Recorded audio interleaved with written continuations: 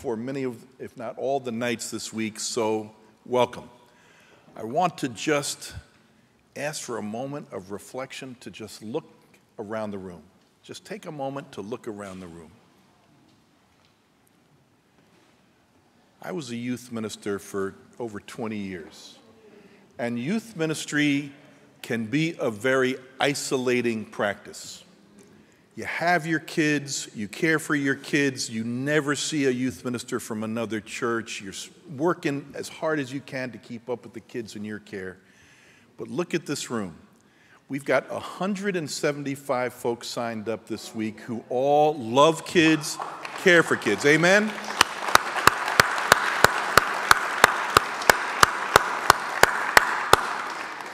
And I want you to hold this thought if you would. Sarah and I and the team that you see all around you have been working for a year, actually for about 2 years, to set tonight up, because when you get the kind of scholars that we're bringing in, you need to be getting on their schedule 2 years in advance. We've been pointing towards tonight for 2 years, and praise God, you're going to see the leaders in their field all week long, beginning tonight. But here's what I want you to hold in your mind and heart. You can learn as much from the person across from you at your table as you can from the folks at the podium. We have 175, more than 100 on every night, folks who have been in the trenches, loving kids, caring kids, and coming up with responses that God revealed to them in their church, in their group, that we can share. So if you just sit at your tables and look up here all week, and try to listen to what comes from here all week, you're going to be missing half the show. Half the show is at your tables. So the first thing I want to ask you to reflect upon is, how can I go through this week trying to figure out, I got 100 teachers in this room, and I want to drain every idea I can from them before I go home, all right? Now I got another way of thinking about the same thing. I want you to think about how challenging youth ministry is in our times. I hope that you are at a church where they give you too much money, too much support, the kids come too often, and the parents back you up all the way. Anybody got that one? All right. I hope, but if that's not you, maybe your experience is it's tough out there. It's tough for our kids. It is tough being an adolescent today.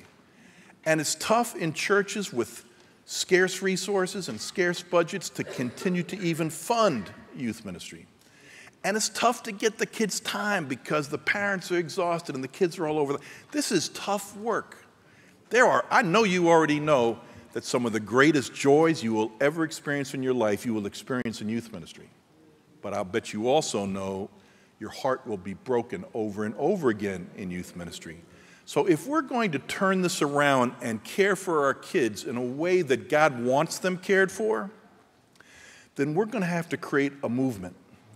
It's not going to be any one program that a school does from a podium. It's not going to be any one good, heroic minister. It's going to be folks linking arms, sharing passion, praying for one another, encouraging one another, supporting one another, getting their churches together, learning from one another. That movement is possible just in the 175 folks who are going to be coming to this program this week. So I hope you enjoy being here with a good friend or a colleague from your church. You probably already drained their pond of the good ideas, right? And you already probably got a sense of movement and collaboration with the folks. I hope you will be bold enough to learn the names of the folks at your tables that you don't know, that you didn't come with, that aren't from your church, and maybe even be bold enough to swap tables during the week so that by the end of the week, we know each other. We have worshiped together, we have prayed together, we have learned from one another, and we go from this place a force for God for the good of our kids. Amen? All right, every night this week, we're going to begin with awesome food. We're going to move on to a welcome and introduction, some little business. Then we're going to move into some worship and praise together that I hope will bring us together and call down the Holy Spirit into our midst. And then we're going to bring our scholars up here to bring the resources of their lives of study. I hope that you'll just take one more thing away. There might be somebody at home who they just don't get on top of registrations. They didn't know they were going to have a free night. They didn't fill anything out. Maybe that's you for Tuesday night or Thursday night this week. Here's the great thing about this space that the Dean of Yale Divinity School has given us. We got tons of space. We got tons of space, and we always over-order food. You guys didn't even eat half of what we brought out here tonight, which means if there's any other night this week that you see on this brochure and you said, I wish I'd signed up for that, just come. Just come, right? And if you have a friend at home that might have come, should have come, would have come, just didn't quite get it together or didn't know they were free, tell them to come. You can register online. That gives us a little head up, or you can just register at the desk. All right? So I want to bring up a couple of musicians and pastors who are going to begin tonight's worship for us, and we'll get this program started. Thank you for coming, and thank you for what you do.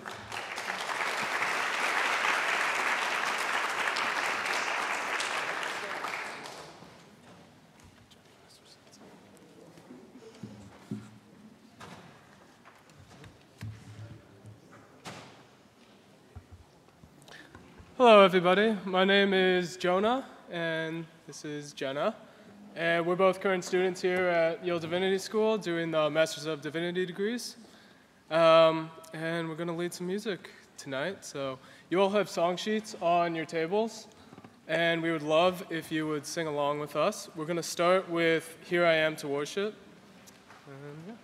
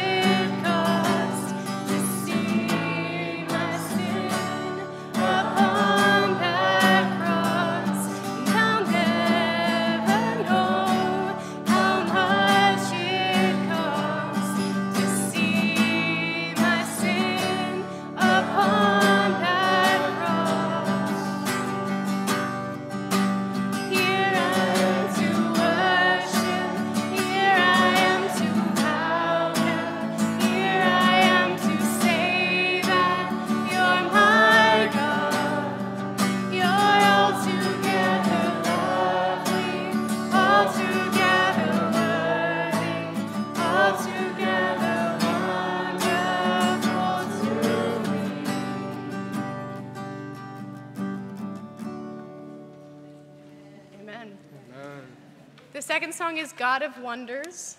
For those of you who know it, I think it's on the back. Is that how you do it? On the back, yeah. All right.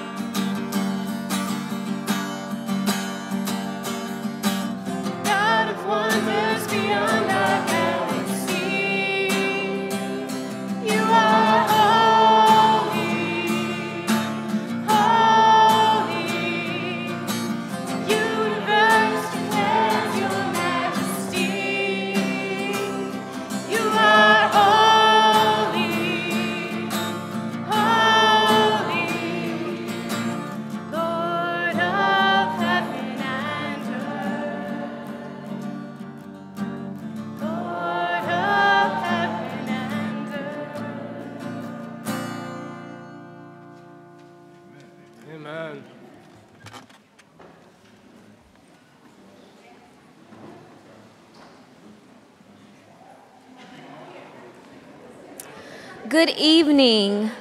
My name is Sarah Farmer, and I'm an Associate Research Scholar here at the Yale Center for Faith and Culture, and I am delighted to be here with you tonight. I just wanted to get a show of hands. How many of you came to last year's summer study? If you came last year, raise your hand. Okay, so we have a lot of people who are new this year. Welcome. Thank you for coming. I am delighted. I've been given the privilege to introduce our guest speakers for tonight. And I want to start with introducing Dr. Allan Hugh Cole, Jr., who is Senior Associate Dean for Academic Affairs, Director of Undergraduate Programs, and Professor in the School of Social Work at the University of Texas at Austin. Prior to coming to the University of Texas, he served as Dean and the Nancy Taylor Williamson Distinguished Chair of Pastoral Care at Austin Presbyterian Theological Seminary in Austin, Texas, as well as a lecturer at Princeton Theological Seminary. Among Dr. Cole's current teaching and research interests are counseling interventions, spirituality, religion, and social work, mentoring, psychosocial development of boys and men, and disabilities. He has also written extensively in these areas. Just to name a few books, Cole is the author of The Life of Prayer, Mind, Body, and Soul, the author of Be Not Anxious, Pastoral Care of Disquieted Souls, the author of Good Morning, Getting Through Your Grief, and the author of Brief Counseling in Action, a task-centered approach for social workers.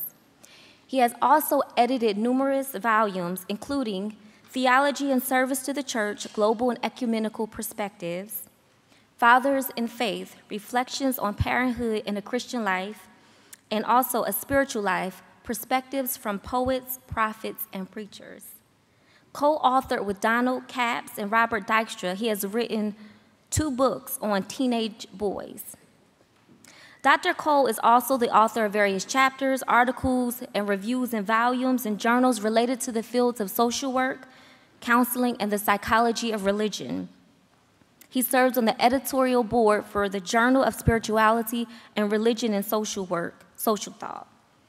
Responsible for leadership of the School of Social Work's Academic Affairs and a member of the Council on Leadership Development for the Council on Social Work Education, his work focuses on educating and supporting persons in social work, research, practice, teaching, and leadership. With him is Reverend Dr. Philip Browning Helsel, who is Assistant Professor of Pastoral Care and Counseling at Austin Presbyterian Theological Seminary. Previously, he served for 4 years at Boston College School of Theology and Ministry. His current research interests include systemic pastoral care for oppression, migration as pastoral theology, collective trauma, and the care for families and kin networks, and pastoral care during a Trump presidency. He is the author of Pastoral Power, a book in the New Approaches to Religion and Power series that is the first full-length book in pastoral care to examine the Great Recession's impact on mental health of communities. Further, he is the author of numerous articles and book chapters and is on the editorial board for the Journal of Pastoral Care and Counseling.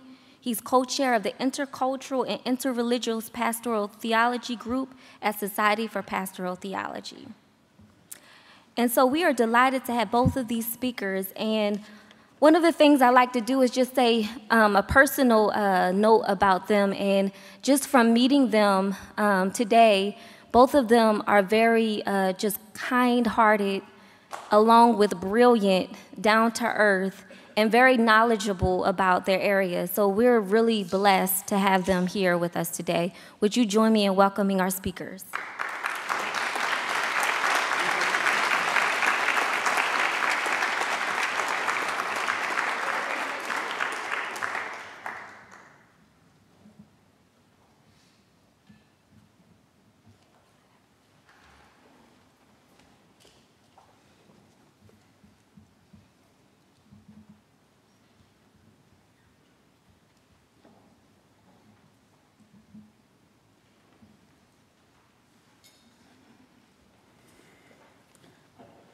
Well, thank you for that extraordinarily generous introduction, Sarah, and thanks to you and Skip and Susan, and I'm sure others of you who have made this event and many others like it possible, and for taking such good care of us. Phil and I have remarked a number of times, both today and leading up to today, about the hospitality that you have extended to us, and we're grateful for that, grateful for the opportunity to be in this esteemed place with all of you experts, and I just would want to say amen to what Skip said earlier. I think we will have the opportunity to learn as much from you tonight as perhaps you will from us, and so I say that to say I hope this will be a conversation that begins tonight and that perhaps could be sustained over a longer period of time. That would be my hope.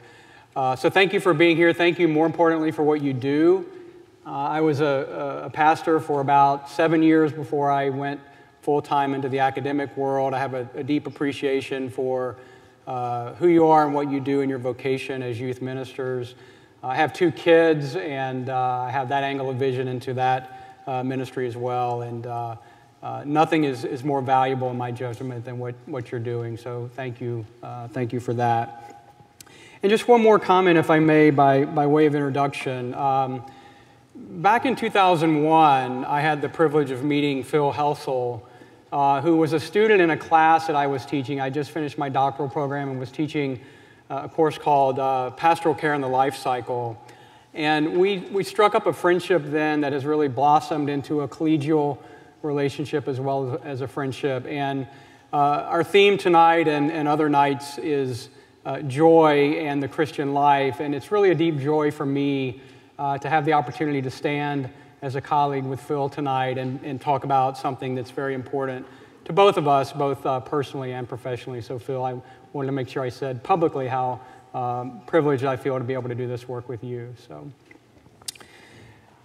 So we're going to talk about anxiety tonight, and as Phil or Skip or someone remarked at lunch, there are often some jokes that go with that when you tell people you're going to talk about anxiety, like, does that make you feel anxious, or something like that. But I don't have any jokes because I didn't think of any new material. But I think this is an experience that I hope you can relate to, if not personally, although some of you may relate to it personally, certainly vocationally and in your work with youth. We're going to talk tonight about what many people are calling an epidemic of anxiety among children and youth, and provide some data that supports that view. And more important, talk about maybe some ways that we as mentors and as leaders in faith communities and in other communities perhaps that touch children's lives, how we might not only understand that phenomenon more deeply, but more important, that how we might offer some resources to help support those young people in difficult times. So that'll be our collective goal, and I look forward to being with you in that conversation. So I want to start out with some statistics. I do social science these days more than anything else, and I think statistics don't tell the whole story, but they're a good place to start. And the statistics I'm going to quote come from a study that was done a number of years ago called the National Comorbidity Study Replication, which was funded by the National Institute of Mental Health. And here's some things that we know from that data. Approximately 19% of U.S. adults, or about 62.5 million people, had some kind of anxiety disorder, an experience that would meet the criteria of a clinical disorder in the DSM, Diagnostic and Statistical Manual of the American Psychiatric Association, or the DSM-5. 62.5 million people had an experience that would meet the criteria of having an anxiety disorder. So that's a lot of people, 19%. And it was higher for women than for men. That is a statistic that has remained pretty constant since we started tracking these things. That doesn't mean that women are more anxious. It means that women are more apt to report that experience than men, and certainly more apt to seek help for that experience than men. But we think men are just as anxious as women. They just don't report it or seek help for it as often. So a lot of adults have anxiety. Some estimates say that over the course of their lifetime, at least a quarter of adults, if not higher, will experience anxiety that's significant enough to meet the criteria for a psychiatric disorder, quote unquote. So it's significant for a lot of people. This data says that 31% of US adults, or about 102 million people in the current population, will have such an anxiety disorder in their lives. And the other thing we know is that these data are probably a little conservative for the reasons I mentioned, that people are not prone to report these experiences as widely as maybe they could and we would like them to, or to seek treatment for them. We also know that anxiety impairs people, and there's some data on that. Among adults with an anxiety disorder in the past year from this study, about 22% had serious impairment, so almost a quarter of those people.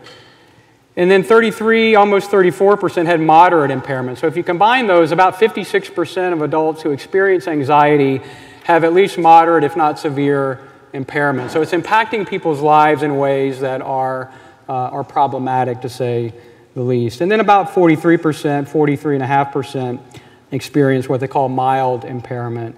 And again, these data don't capture the people who are living with anxiety, but who may not meet the criteria for an anxiety disorder. And there are lots of those folks out there as well. So that's the data on adults. What do we know about adolescents?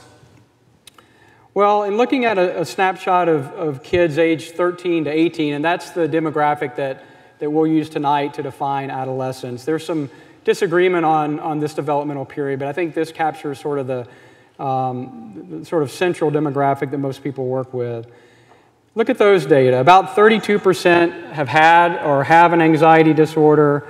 They report less severity than adults do. There are some theories about why that's the case, including they haven't been anxious long enough or to report it as severe. Again, girls a little more prominent according to the data than in boys.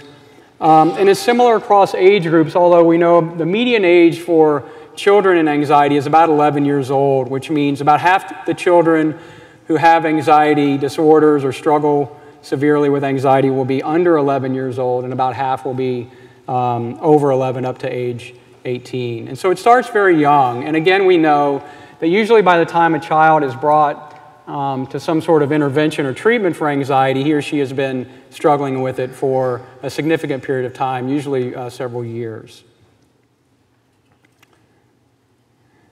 So what does anxiety do to adolescents? Well, we know that it contributes to lower self-esteem. Adolescents can struggle with self-esteem anyway, but to have a significant experience with anxiety, we know that correlates oftentimes with lower self-esteem.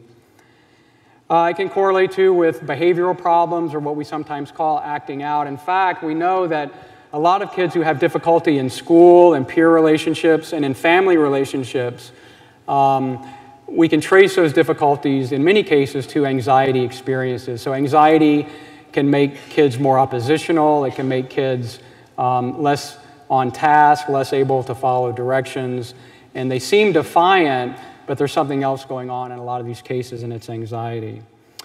We know that kids who are anxious tend to underperform more often in school and even drop out of school. There's some pretty hard data on that. Also, kids who commit crimes, a significant number of those kids will report anxiety experiences. Teenage pregnancy correlates with anxiety, we know that. Social isolation does as well. One of the things we know about anxiety across the life cycle is that it's an isolating experience. People they're embarrassed oftentimes to be anxious, and so what they try to do is they hide their anxiety, which tends to exacerbate the symptoms and makes them more anxious. The more you try to hide it, the more anxious you feel and therefore typically present. So what many people do as a result is they isolate themselves from people around them, and they suffer in silence. You may know some kids like this. You may know others. Maybe you yourself have had this experience. It often correlates with social isolation. And then we know that anxious kids are more likely to use or abuse alcohol and or drugs as a way of self-medicating, of taking the edge of the anxiety away, perhaps, escaping the pain that comes with anxiety. All the reasons that people self-medicate with drugs and alcohol apply to anxiety experiences as well. Here are some additional facts that anxiety co-occurs with some other mental health struggles or disorders. Things like depression. We know that anxiety and depression are often two sides of the same coin. If you have an anxious person, you'll often have a depressed person as well, and vice versa.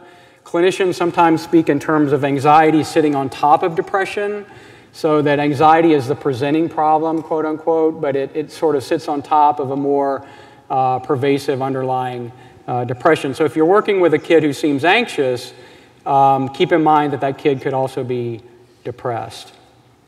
Eating disorders also co-occur with anxiety disorders, as do substance use disorders and ADHD. We know that more and more kids are being diagnosed with ADD and ADHD, and of those kids, we know that many of them will also present with symptoms that are kind of classic anxiety diagnoses as well.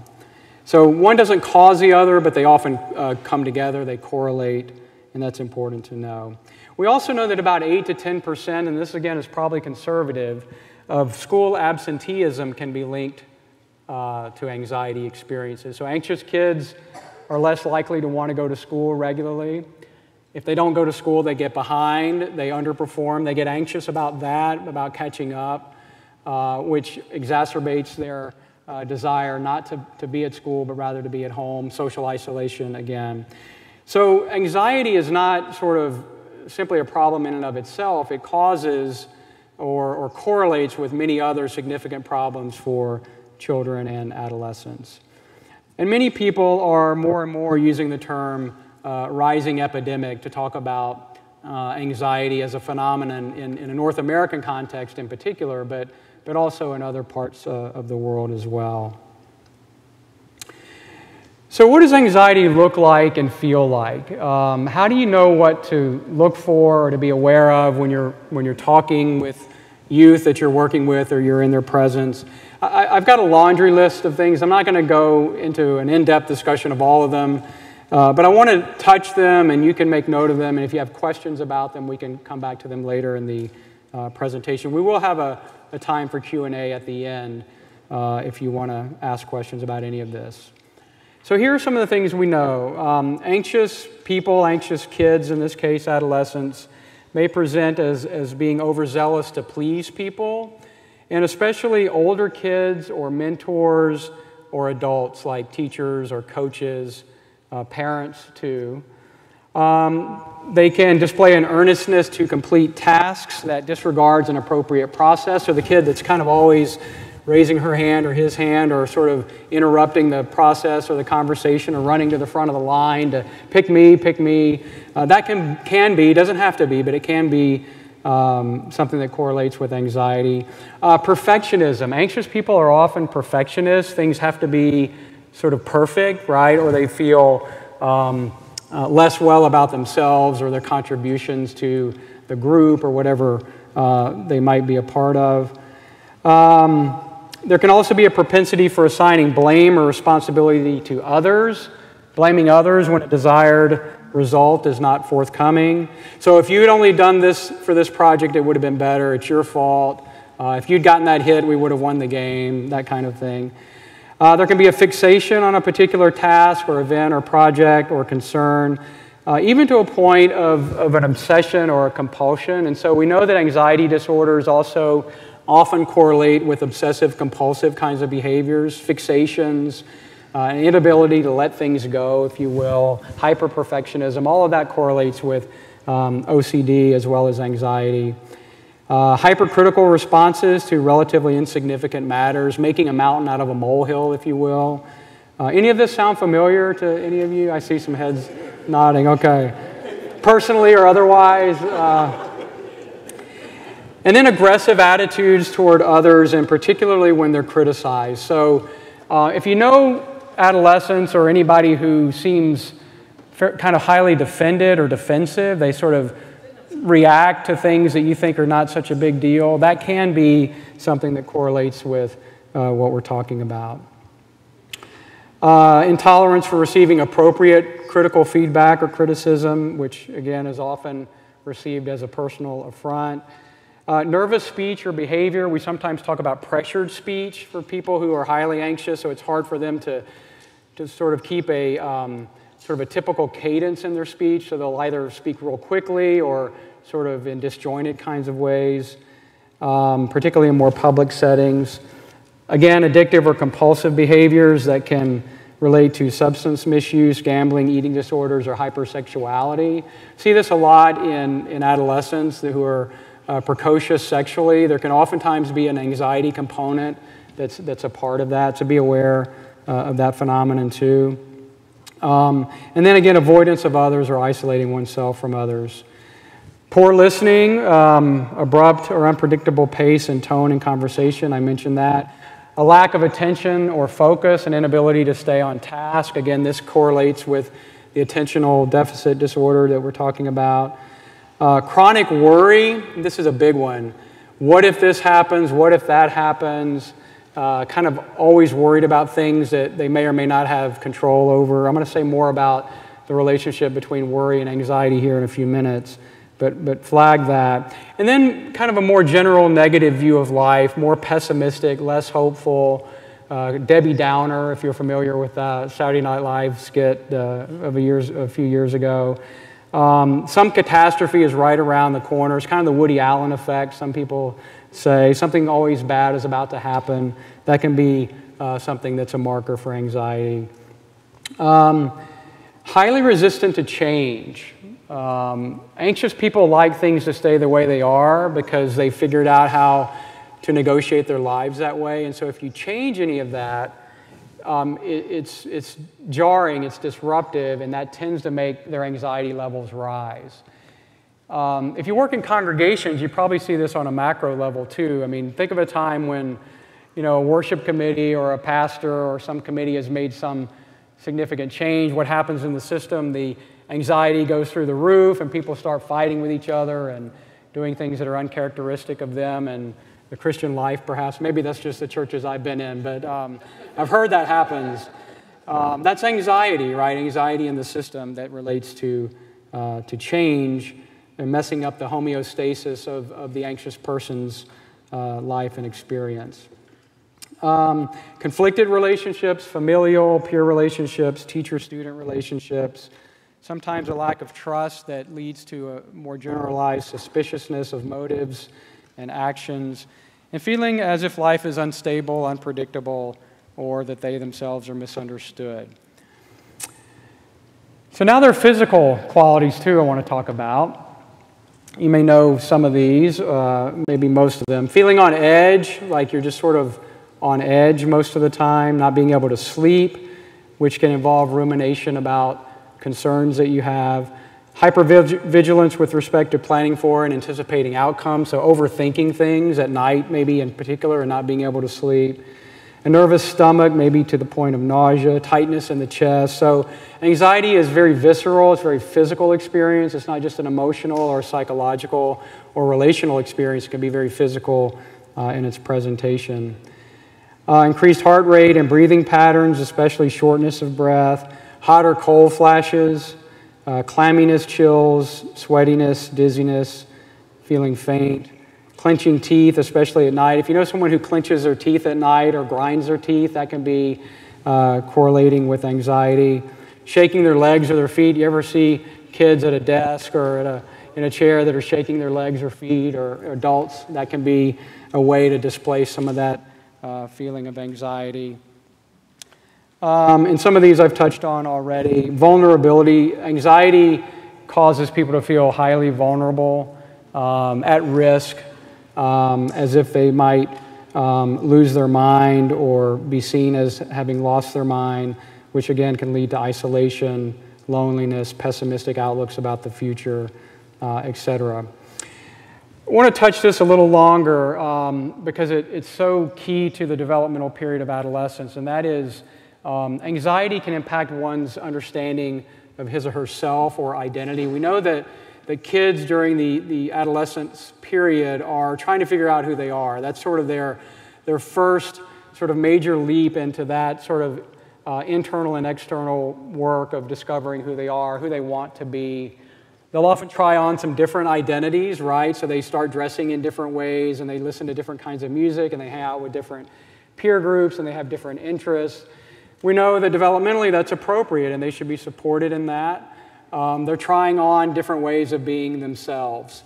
Well, we know that anxiety can get in the way of that. It can short-circuit that developmentally appropriate period in their lives by making it much more conflicted than it needs to be. So that they start worrying about disappointing other people, parents, teachers, peers, in ways that many adolescents seem not to worry so much about, and that's a good thing. A lack of clarity, perhaps, about where their anxiety is coming from and how it defines them in their own minds as a person. They can feel emotional and physical fatigue, have erratic behavior, and again, feel as if they're going crazy or losing their mind.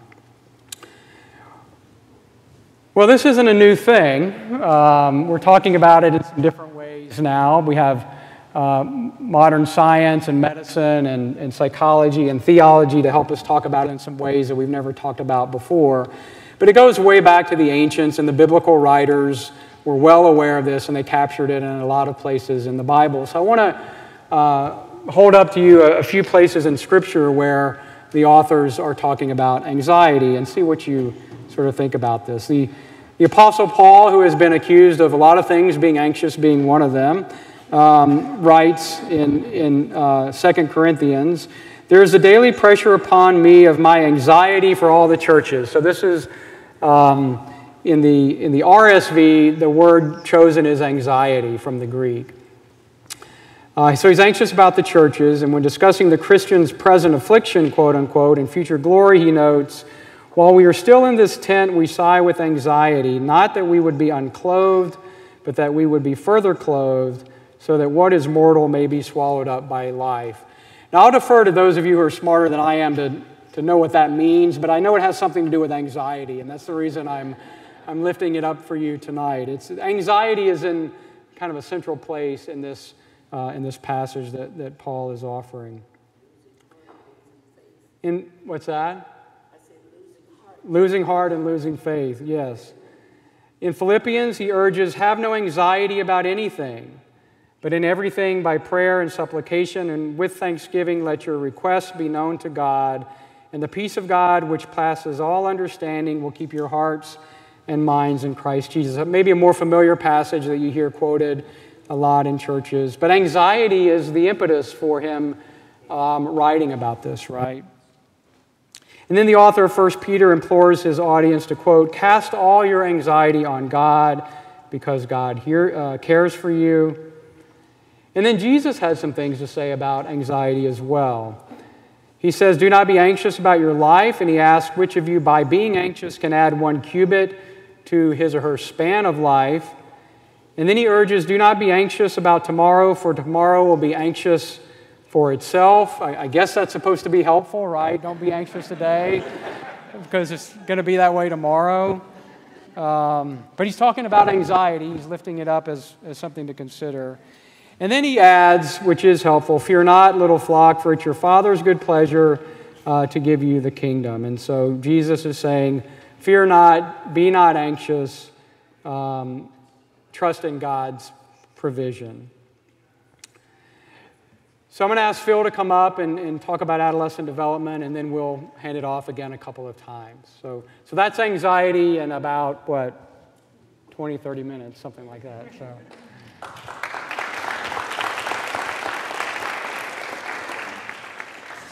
Thank you, Allan, and thank you for the warm introduction, and thank you, everyone, for being so hospitable. Hospitality has been the hallmark of this experience. And it's with joy that I come and thank you for your ministry as well. And I hope you just get a big chance to take a deep breath right now. I can't imagine the daily pressures that are on you as you're working. And if my memory serves me well, the kind of work you do doesn't provide a lot of money or support or even glory necessarily. But I want to say thank you for doing it. There is glory if you're watching for it, right? So I'd like to talk in this section today about adolescent development and make some links between what Allan was saying about anxiety specifically. So in addition to the kinds of anxiety that Allan was talking about, there are things like school phobia and social phobia, and and those are frequent in kids. And so I want you to pay attention to the ways that anxiety as an experience kind of piggybacks on adolescent development in general. Or how does it play into adolescence and what they're going through as they're changing? So the biological, psychological, and social changes in adolescence, defined here between 13 and 19 years of age. And then I'll talk a little bit about joy in here as well. Give you a taste of what I think that means. Biologically, the brains of teens are quite plastic. Gray matter peaks in teenage brains at 13 in boys and at 12 in girls, and then it's pruned back based on what they don't use. So everything gets put in there right away, 12 and 13, and then that's why those early adolescent years are so important, because what you don't use, you lose. So whatever pathways don't get used, then are lost. So that's why there's kind of all this cultivation. I won't say too much more about that right now. But you can imagine what that might mean for those early teen years. So the prefrontal cortex that controls decision-making is poorly developed in adolescents. This might not be a surprise for you, meaning they're less capable than adults of taking into account the perspectives of others. And they've developed tests to prove this. They just don't have the ability to see what others might be thinking or feeling. So just take that into account as you're working, especially with young adolescents. 13, 14, something like that. Teen brains seem primed for pleasure, with peer acceptance lighting up the same areas of the brain as sexual pleasure. So getting your peers to approve of you is a supercharge for the teenage brain, and it goes straight down to the reptilian fight or flight part of the brain. It's just the most exciting thing you could have. There are certain themes that come up frequently. Oh, by the way, the body of an adolescent between 13 and 18 puts on 50% more matter. So just, it's a tremendous amount of growth and a season and a window of opportunity. So they say that what happens in adolescence can be really predictive of later adult health outcomes. Adolescence is an important time to intervene with kids, to get them healthy, to give them opportunities and choices, and cultivate them. So key themes of adolescence. What do adolescents frequently say? Why is everyone looking at me? So there's something that happens in the adolescent brain in middle school and after a little bit that makes them feel like people are paying more attention to them than they actually are. There's a perceptual distortion that happens, and they think, oh, people are watching me. Well, they might be, but kids seem to feel this to a greater extent than is actually true. So many kids feel self-conscious, even teens that don't have anxiety problems. Maybe teens with anxiety more so. Another thing that kids often say is, I'm taking up the cause. And that might happen later in adolescence, around high school. That's an important thing to know and join as well. So whatever it was for you, or for me, or for the kids in your care, for me as a kid, it was the death penalty. And I was going around protesting the death penalty when I was 16, 17, and 18. And I was taking up the cause. And you might have had something like that as well. What are your teens doing advocating for social justice? There's one more thing I want to mention that teens have that I didn't get on this slide, and that's a personal fable.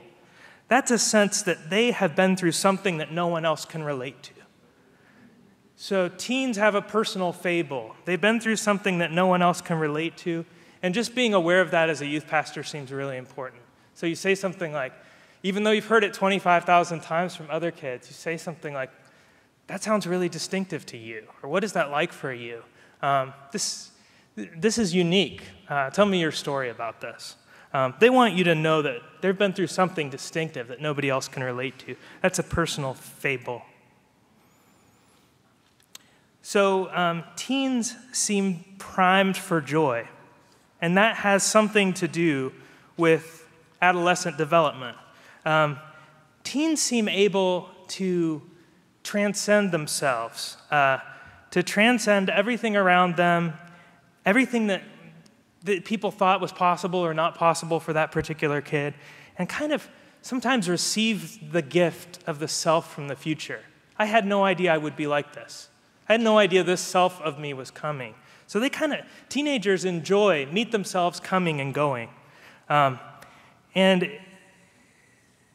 yeah, I'll leave it at that. That's my initial definition of joy for this talk. Who am I really? The developmental theorist Erik Erikson defined identity as a consistent enough sense of self as a unique individual in terms of roles, attitudes, beliefs, and aspirations. Consistent enough, okay? So teenagers, as Allan mentioned, are always trying out multiple selves, roles, new styles of tennis shoes, haircut, may help kids figure out who they are.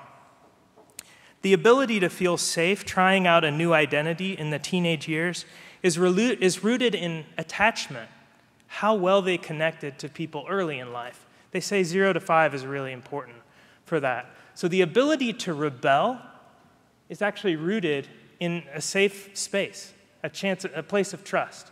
If you have a place of trust, then you can do your own thing. Whatever people think, I'm going to rebel. Whatever my community thinks. That's the result of being cared for. That's paradoxical in some ways, isn't it? Or maybe not. So adolescents who feel supported enough in who they are might actually rebel more, stressing and demanding from parents. And likewise, adolescents who lack dependable caregivers when they were young, doesn't have to be parents, but just some kind of caregiver, might become anxious and clingy when it comes time to give up the old and enter a new part of life. Another thing I'll mention here is the inevitable losses that come in adolescence from a life cycle perspective. Teenagers are often losing grandparents as well, and losing ancestors, older members of the family. And so that's an important loss that kids will have to sort out as well in their family system. So adolescence is a time of trying out new identities in preparation for the task of leaving home. And again, attachment, that first 5 years of life, seems to be really important in how adolescence can launch. Oh, I had a slide about that too. You could have been looking at this great slide the whole time.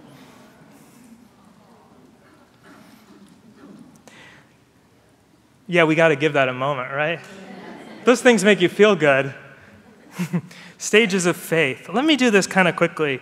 How do adolescents who are changing rapidly in their minds, emotions, and bodies interact with their faith differently? James Fowler's Stages of Faith, you all familiar? Everybody kind of familiar with that? Gives a series of steps where you move from kind of a mythic, very literal faith that uses the stories. So this is some of the changes that might happen in your teens. They might move from a literalistic telling of stories to more conventional faith. What are the kids around me thinking and believing? What's my community thinking? And then by the end of high school or something like that, they might be thinking, who am I when I'm not in this community? And how do I know that the story is true? That's what we have to be preparing kids for, is that change that happens when they say, who am I when I'm not in this community? And how do I know that the story is true? So the ability to reflect on faith and the stages of faith that kids go through are based on the changes that are happening in kids' brains, bodies, and minds. Their adolescent development prepares them to go through the stages of faith changes that occur. So you got to give kids space to do these stages of faith changes, but not rush them, right? So it could go either way. You could bring your stage of faith and kind of impose it on them. Tell them you don't necessarily believe in heaven and hell, and then they're not there yet, right? And there's a mismatch if you share your doubts a little too early. On the other hand, if you never share your doubts, if you never share your own stages of faith transformation, kids might not have a chance to see what that looks like. They want to accompany you in that journey. And that's based on adolescent development, changes that happen in the body, brain, and society that kids are going through. So joyful teen flourishing means taking account of kids' questions, but not rushing into them, if that makes any sense. I hope it does. What role does racial identity development play in adolescent development? This is Amandla Stenberg, and she's in a new movie now called The Hate U Give, which is a beautiful book by Angie Thomas. I encourage it for everyone, which is an African-American girl's journey through adolescent development in the context of a lot of social trauma that's happening around her. So she doesn't get a chance to just go peacefully through stages. On every corner, at every part of her life, she's confronted with life or death decisions. She's confronted with oppression that challenges her very being. And she has to make decisions about how to respond to that oppression. So that's what adolescent development looks like for some. The Christian educator Patrick Reyes said that adolescent development in his community growing up meant simply surviving to adulthood.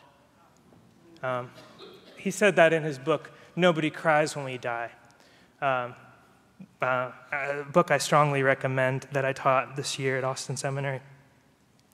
So what role does racial identity play in adolescent development? I think one of the things that's really crucial is for teens to have respect for others and respect from others. So teens need to feel respect for others, a positive ability to reach out across racial difference, and they need to feel respect from others. And they have a super attuned antenna for when they don't have that, right? It's just very clear that that's the case. For LGBTQ teens, finding a safe place such as a queer straight alliance can help foster pride in the process of growing up. One of the books I really like for counseling LGBTQ youth is called Nurturing Queer Youth by Stonefish and Harvey. So that's one I'll recommend to you now. When I was growing up in my youth group, we had an integrated youth group, and it was a predominantly white congregation in a mostly African-American community, and we just started inviting people from the community to come into the church, and going around on youth group night and just kind of with the big van and inviting everyone to come. And from that experience, I realized just how many of my peers, African-American teens in that town, were experiencing deep disrespect and social prejudice and exclusion. But the church really helped connect, I think, as well. And one of the things that happened, one of the teens in our youth group, one of my peers, had a mother in prison, a father who was absent, and a stepfather who was demanding but engaged. And he got into Taekwondo at the church. And there was a youth pastor who just gave out free Taekwondo lessons. And it was like tremendously powerful. The breaking blocks and hayaing and all of that stuff. Like, I don't know what it was, but it just seemed to send him on the right kind of path. So it seems like we live in a very divided society. Teenagers, so we're switching now from race to class. Teenagers in the United States, 20% live in abject poverty. And in his book, Our Kids, The American Dream in Crisis, Robert Putnam talks about two styles of parenting, two Americas, essentially, two school systems, where people have disparate access and totally different kinds of parenting and flourishing opportunities. And what happens a lot of times in poorer communities is that kids face adverse childhood experiences more often. I've got a list of them here. They're things like being humiliated or threatened physically, being hit, slapped, or injured, sexually abused, parents separated, divorced, lack food or clothing when parents were too drunk or high to care for you. Robert Putnam gives this list of ACEs, and he says something like, if kids have a lot of these adverse childhood experiences, it's amazing that they survive. So when you get a kid who has 6 or 7, they're like a walking miracle. You know what I mean? They're real survivors, and you kind of, then the process is attend to what helped them survive, attend how to strengthen them in what they're going through.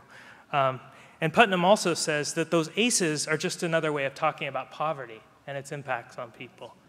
So this is what poverty does to people, putting them in these situations. In the middle of these difficult dynamics, there's amazing chances of resilience and flourishing.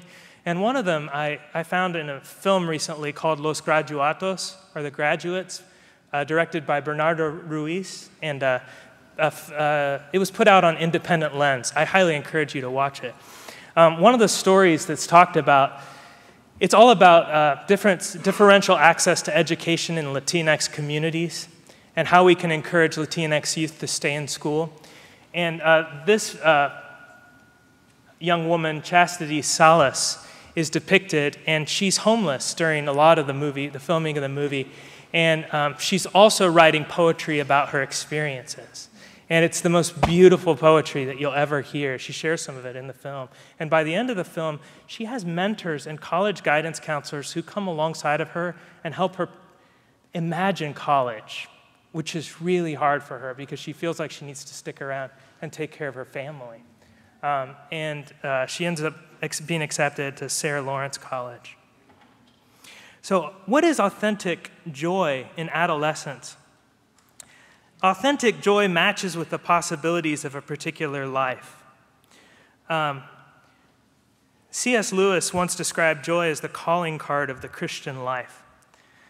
And joy is inherently present as adolescents leave childhood and enter young adulthood, as they move out from friends to society, finding purpose along the way.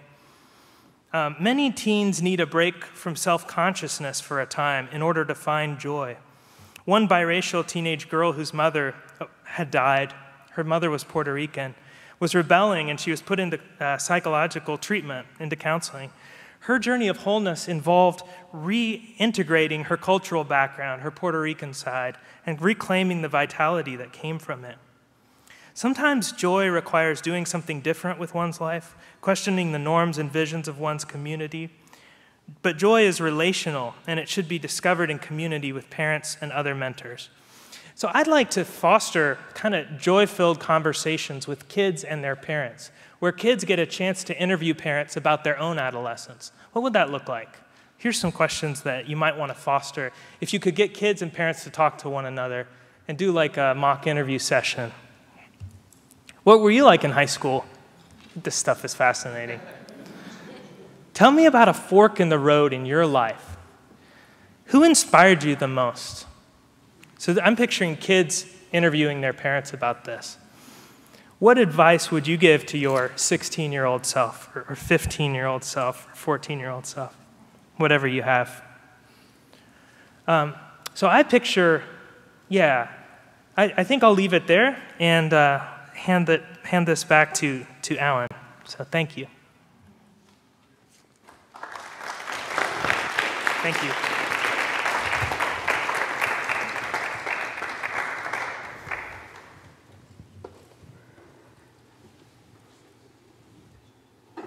Okay, I mentioned in the outset that I wanted to distinguish anxiety from worry and some other kinds of experiences. So I want to spend a little bit of time on that. I would submit that anxiety is not the same thing as fear or worry, although folks who are anxious will oftentimes say that they're fearful and worried. But I think to say that worry, for example, exhausts what it means to feel anxious is sort of like saying that sexuality exhausts what it means to be in love or something like that. It could be a component of anxiety, but it's not an exhaustive understanding of anxiety. And fear, I would say the same thing about that. Anxiety is more something like dread or angst. That's the classical word, angst.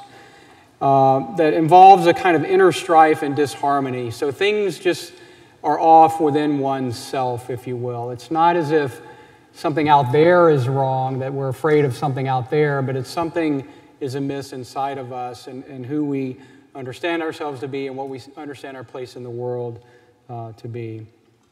Which is to say that anxiety has less to do with what we can encounter or what may happen to us. That's more like fear. It has more to do with who we are and to whom we belong, right? And so I can I can be afraid of snakes or heights or, dancing in public or something like that. But that's an externalized object of fear that I can name, right? And anxiety is not like that. It's more elusive. It's more sort of what we call free-floating. It kind of floats around to different kinds of experiences. And for our purposes tonight, I want to spend the majority of the rest of my time in this segment. For our purposes tonight, I want to think in terms of anxiety as a spiritual condition. I remarked about this in an interview we did with Skip and Sarah this morning, that I taught in a seminary for a lot of years, and for the last 4 years I've taught in a school of social work at a state university, public university. And I teach classes that have anxiety as a part of them. So I teach social workers, future social workers, and current social workers some different ways of thinking about anxiety and working with anxious people.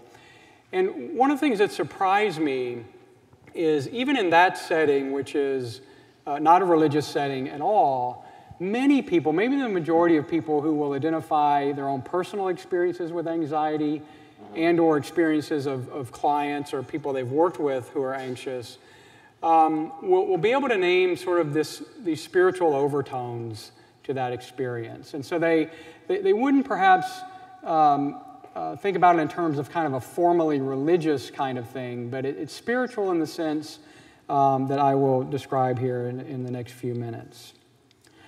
So I think it's helpful to think about anxiety as a spiritual condition by focusing on 4 concerns that I want to name and unpack a little bit for you tonight.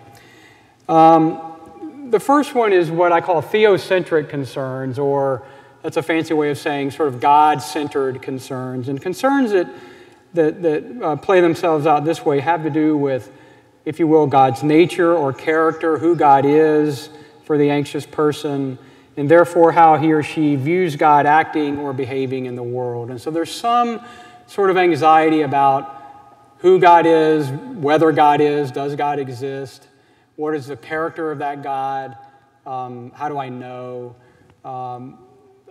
The theocentric concern is one that's often central to anxiety experiences. And I think this is particularly true for people who are in religious communities, that they are in religious communities oftentimes, if they're anxious, looking for some sort of way to manage that, to ameliorate that, to try to get through that experience in more helpful and life-giving ways. The second concern is what I call the theo-relational, which is another way of saying what is one's personal relationship with God. So if one set of questions has to do with who God is, God's nature, God's character, is God involved in the world, this concern has to do with, is God involved in my life, or do I matter to God, or does what I do matter, does who I am matter, what does God think of us, and what stance does God take in relationship to us? That's the theo-relational concern.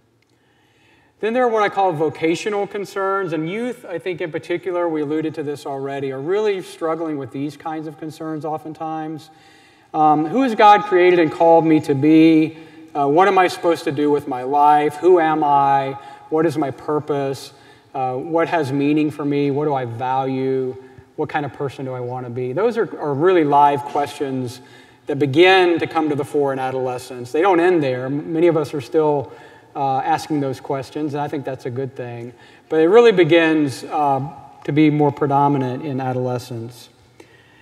And then what I call the mortal concerns, and those have to do with 3 principal matters, things like life after death, how much of life is yet to be lived before I die, and whether life has been or will be meaningful, faithful, and true. So adolescence is often the first time when we sort of begin to think about mortality, right? I mean, young people, the cliche, which is true, don't think a lot about their own mortality. And many people anecdotally will say, well, adolescents and young adults don't think much about that either. But if you talk to youth and you look at the data, the youth do start thinking about issues of mortality as they're trying on these different ways of being in the world in adolescence. And so I think it's really important for folks who work with youth to be aware of that and to sort of listen under the surface, if you will, for these kinds of concerns. The other thing that I want to make sure I touch about adolescence is that, and Phil mentioned this in his piece a few minutes ago, authenticity really matters to youth. It's really a time in their developmental life where they care more about what's true and real and authentic than ever before. And maybe you have some experiences of that. And so they really begin to be able to sniff out fakes and people who are inauthentic and who say one thing and do another, which has all kinds of implications, one of which is that the way adults who interact with youth carry themselves is really more important than what they say, right? What we model for kids with respect to any of these concerns, for example, matters more than what we ultimately say about them. So I think you know this, but I think if you're like me, it's good to be reminded of what can be at stake in that. So I want to talk a little bit about mentoring as a sort of way into the practice of thinking about anxiety as a spiritual condition, and more important, to working with anxious adolescents around their experiences in faith communities. Mentoring seems to be a tried and true way of sort of entering into that relational kind of experience in ways that can be helpful and edifying for the mentor as well as the mentee. So you may be familiar with language about Christian practices. This is language that's been used a lot in the last decade or so around conversations like this. And I want to sort of define what I mean by practices. And that is, and Phil and I agree on this definition, so I asked him if I could put it in my slide.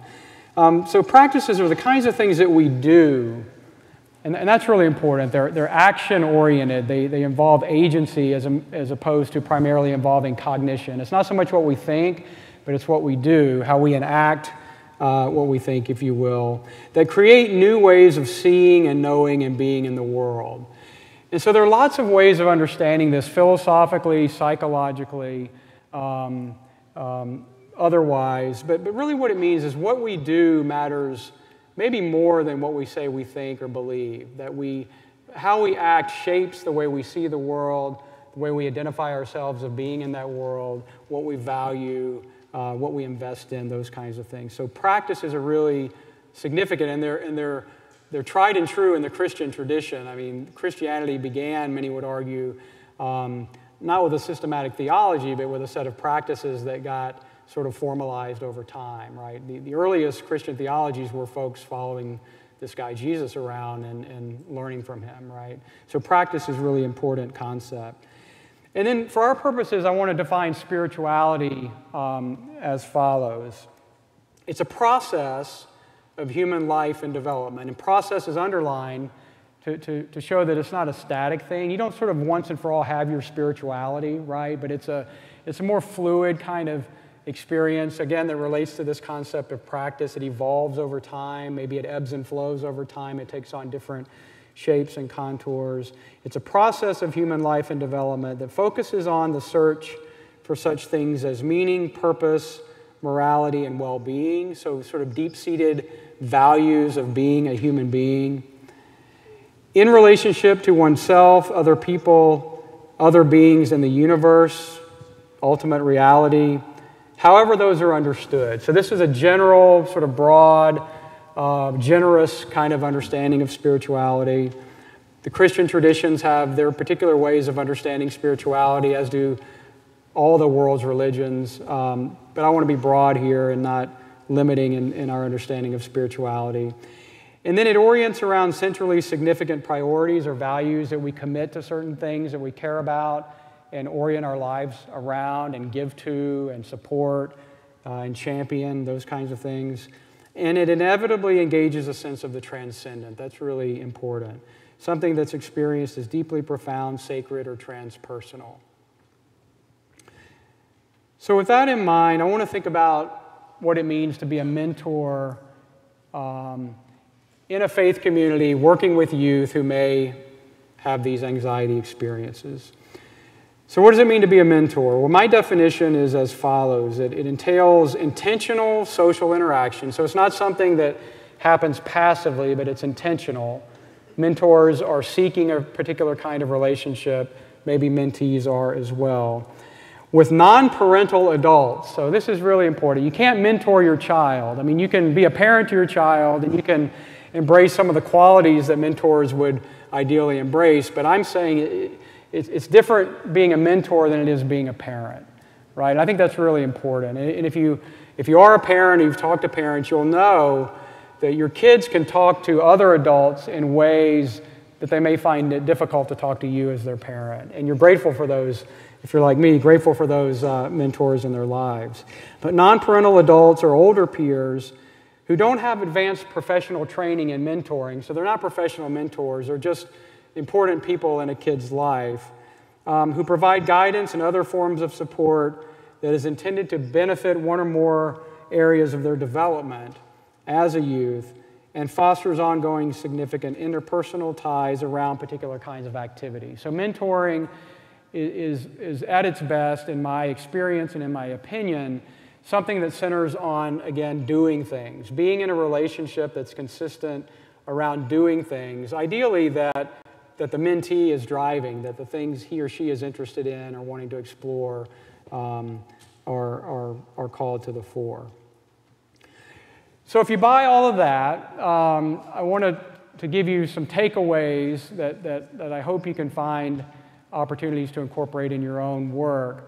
And they come from this concept called positive youth development. Anybody ever heard of positive youth development? Okay, good. I can maybe teach you something tonight. Positive youth development is still a pretty new sort of way of thinking about youth development and mentoring. But significant is that it really focuses on strengths as opposed to deficits. So it sees kids, mentees, as having inherent value and inherent strength and starting there as a way to organize the relationship, as opposed to trying to fill some gap or to try to counter some deficit or assuage some pathology or something like that. It's strengths-based. It starts with recognizing inherent value and strength in a human being, every human being, and really trying to exploit that in the mentoring relationship. Positive youth development. There are 6 C's that I want to mention that make up this way of looking at positive youth development. We want to promote a sense of competence. What's competence mean to you? What does it mean? Somebody tell me. If you're competent, what does that mean? Pardon? Capable. Proficient. What else? Faith in yourself. Good. Have a sense of your own competence. Okay. So we want to promote a sense of competence. Confidence, what is that? Assurance, trust in oneself, trust in others. Not afraid. Okay, good. Connection, what's connection mean? Pardon? Interpersonal, relational, mutual, a mutuality in relationship. Good. Cohesiveness, feeling cohesiveness within the group. Anything else? Connection? Pardon? Unifying, okay. If we say we're connected, we're unified, we're joined together, etc. Character, what does that mean? Integrity. What else? Authenticity, we talked about that. That often goes, transparency. Core values, how one shapes his or her life and being in the world. Caring, what's caring mean? Actions. Maybe empathy, being able to feel with other people, being empathic. What else? Compassionate. You know what compassion means literally? Suffering with, compassio, co-suffering or suffering with. And then contribution, what does that mean to you? To give something, right? To contribute, to give from oneself and one's talents or one's experiences. Okay, so I'm going to unpack these a bit more and ask you to help me. What's that? Giving without expecting anything in return. Yes, giving for the sake of giving, right, as opposed to wanting something in return. Good. So, in order to promote competence, these are some suggestions that you might think about and incorporate in your own work. This isn't an exhaustive list. You'll come up with better ideas probably than I will, but hopefully this gets you thinking about it. So find things that your mentee likes and support these passions and activities without taking over. What does that mean? That last part's really important. Letting them develop at their own pace and providing a fostering environment where they will. Yeah. So if your youth likes to shoot basketball, probably don't go out and make sure you beat him or her at basketball every time you play. Oh, I played basketball in high school. I'm glad you like this game. Let me show you my work here, you know. Not that, but let the youth lead in that and sort of hold back if that's required. Being a coach. Say more about that. Being a coach, yeah, not doing it, but showing how. Pointing the way, right? Helping others by pointing the way instead of intervening or intercepting, right? So find things that your mentee does well and encourage him or her to pursue those interests, activities, or hobbies that emphasize those skills. Again, strengths-based. It's particularly important with youth who are more vulnerable, who are having more difficulties in life with anxiety or other kinds of things. Remember I talked about how vulnerable they feel, and so if you can hone in on something that they do well and that they're passionate about and try to really build on that, my experience has been that it can be very, very helpful, even life-giving for them. Help your mentee see that skills that she or he has are portable. So if you're a creative person, let's say your mentee is artistic, well, you may be able to draw and paint and sort of create that kind of stuff, but how is that portable into other facets of your life? In school, in the community, in the faith community? How are those skills and those interests portable? How can they be transferred to other areas where he or she feels less skilled or more vulnerable? Yes? I did that with one of our youth who I've known most of his life, but most recently I was looking for a piano teacher for my child. Yeah. And the idea came, he took all things instead of looking anywhere else, and I actually called him, and he was so shocked that I would even ask. But he's been giving my little girl lessons, but she couldn't learn with a professional. Yeah. She felt uneasy. With this young man, she's picked up 2 songs. That's beautiful. Less than 3 weeks. Yeah. Okay, so I'm going to try to paraphrase what you said beautifully, right, so that we can capture this. So you had a kid who was musical, very musical, talented, and you encouraged this kid to help someone else learn to play music. And that was a successful kind of thing, and it empowered not only the one who was learning, but also the one who was teaching in this case, right?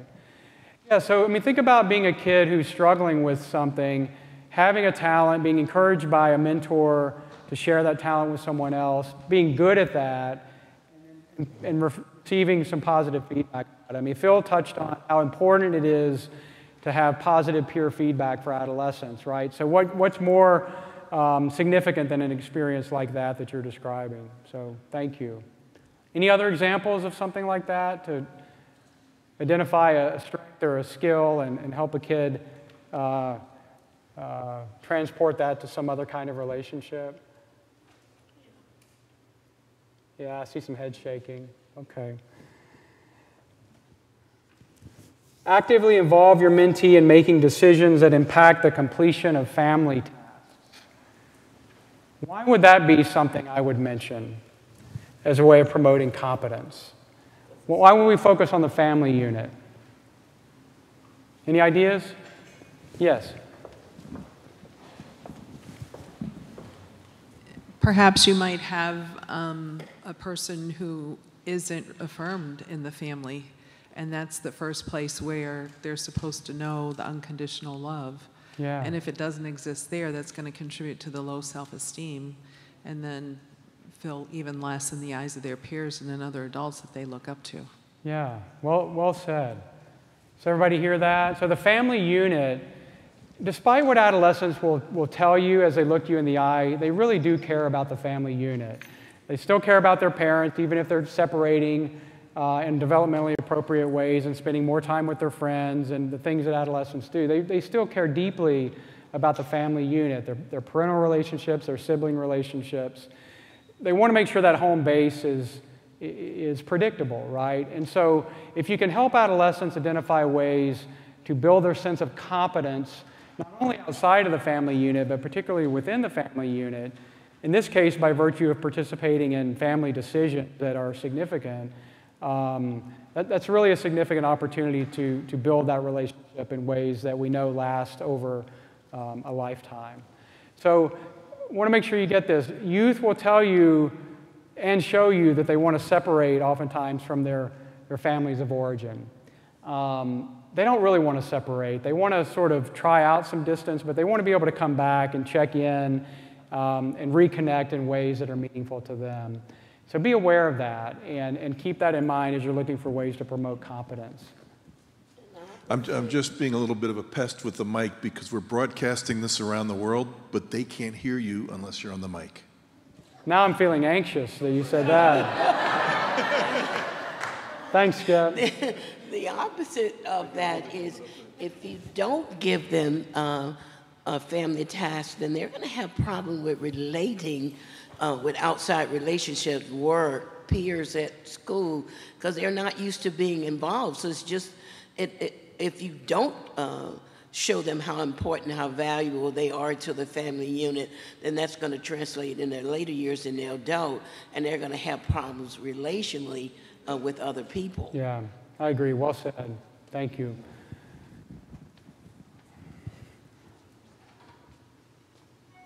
Look for opportunities to turn mistakes, whether they're trivial or serious, into teachable moments. Human beings make mistakes. We're fallible. We don't just do it in childhood or in adolescence. We do it across the life cycle.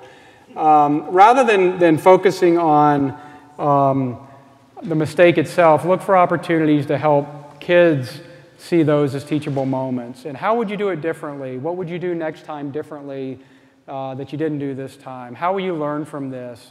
Really a significant life skill. Confidence. Make sure your mentee has a convoy of support so that he or she feels loved and valued every day and everywhere. So inherently valued as a human being is what all of us want to experience, I think, from those that we care about, most in particular, our family, our friends, our teachers, our mentors.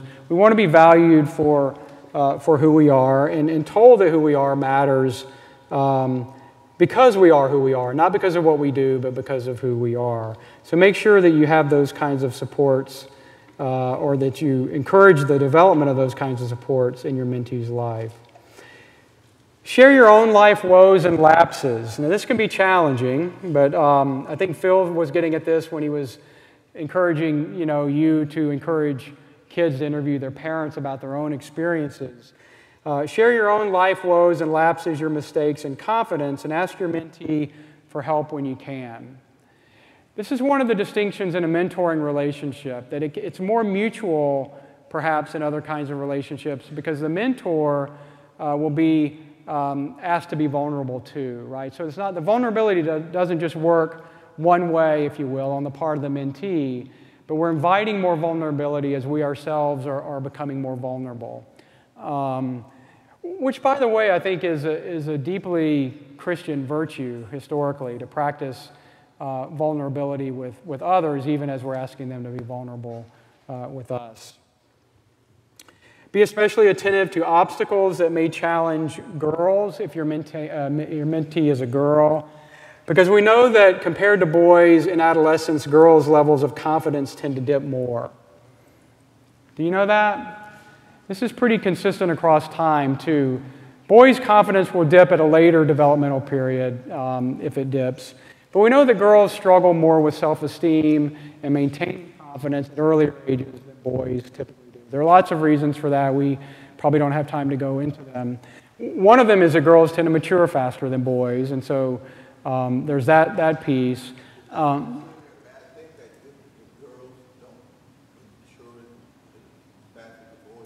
Yeah, I wouldn't say it's good or bad. I'm just trying to recognize it as developmentally what tends to happen. And so girls are going to experience, they're going to be faced with life experiences that older kids or grown-ups are faced with, typically a year, maybe 2 years earlier in some cases than boys will. So it challenges them at an earlier time in their lives, typically, not in every case, than will be the case for boys.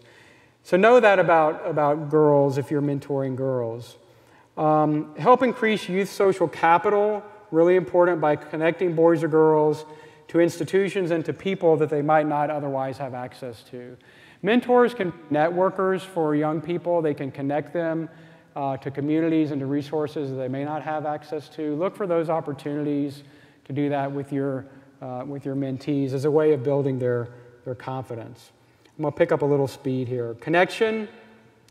Respect your mentee's privacy, really important, but appreciate that privacy can be perilous. Be respectful, but be vigilant. So mentors will oftentimes have entree into kids' lives that others, including parents, won't have. Treat that with respect and a kind of sacredness, if you will, but also be vigilant when that needs to be challenged in ways that adult figures are appropriately challenging. Create opportunities in your community so that your mentee feels that her voice or his voice is being heard. All youth, again, want to feel like that they matter, that they're inherently valuable, that they have contributions to make. Character, if you don't approve of a friend or a relationship or an activity, tell your mentee that you don't approve. Not in a judgmental, harsh kind of way, but raise up in a question form perhaps for the mentee to consider whether this is a life-giving relationship, a life-giving activity, a healthy activity, etc. Let your mentee know what your values are and explain why some behaviors in your judgment are not acceptable. Maybe they're not age appropriate, maybe they're never appropriate.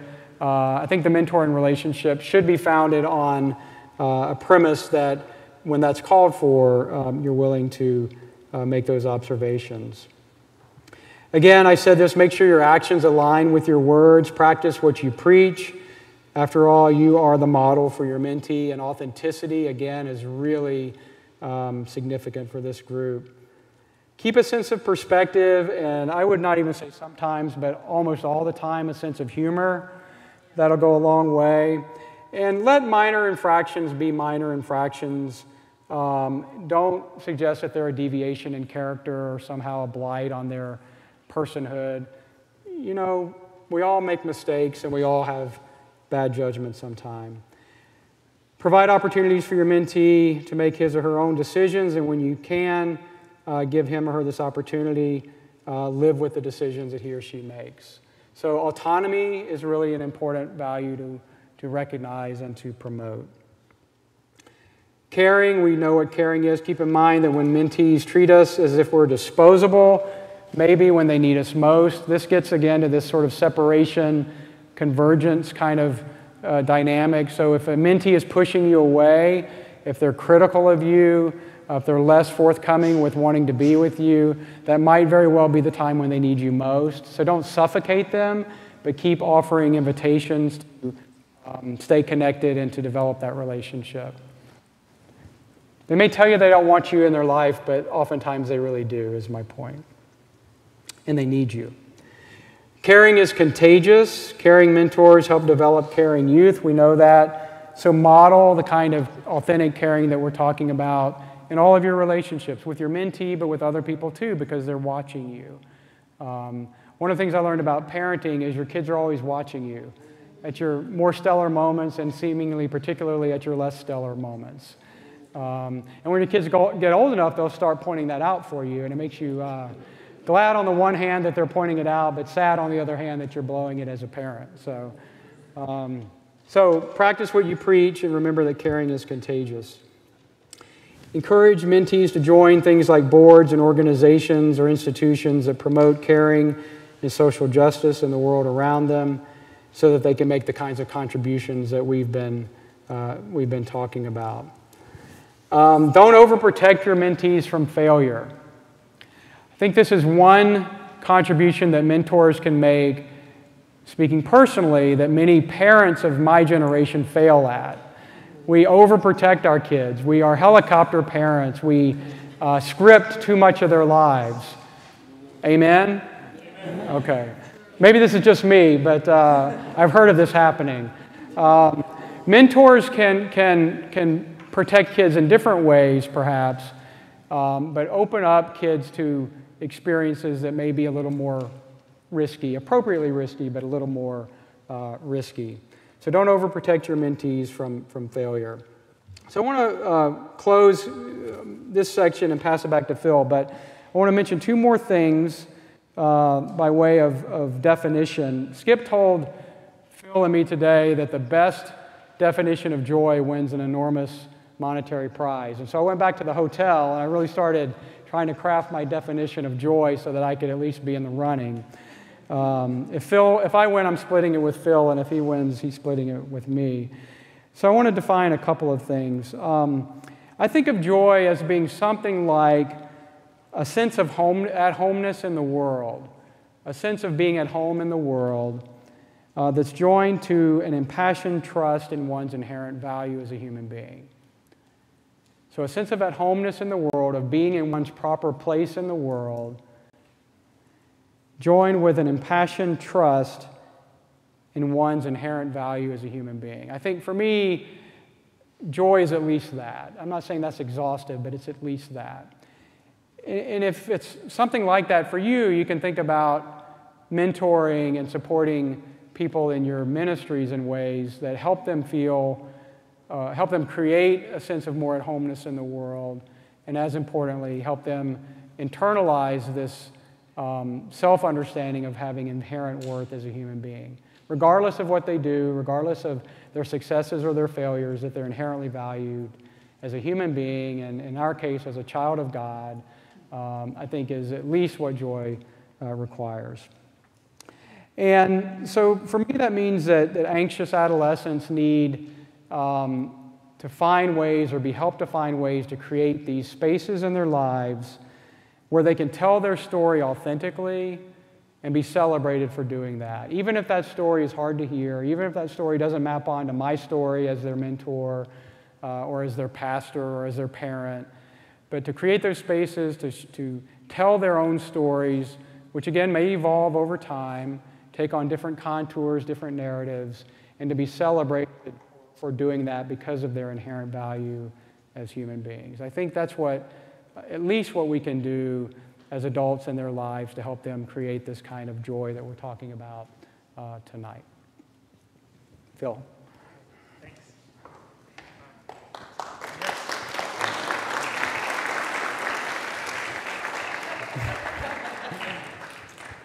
Thank you. I got $1, so I'll split it with you. Yeah, I got nothing when I tried mine out earlier, so 50 cents for each of us. Thanks, Alan. I appreciate that. Well, I'm going to try out some thoughts here on practices of joy, but pedagogically, we might be reaching that limit of hearing from someone, right? So you might be reaching that point where you're starting to say, wow, I just drove a long way to get here. Someone came from Ithaca or something. But so just turn to your neighbor and say, what are some things that you see bringing joy in your youth ministry? And we'll do this for just a couple minutes in pairs as a way of kind of generating conversation. And then I'll just kind of jump into my next part after some conversations. You got the question? What are practices of joy for anxious teens?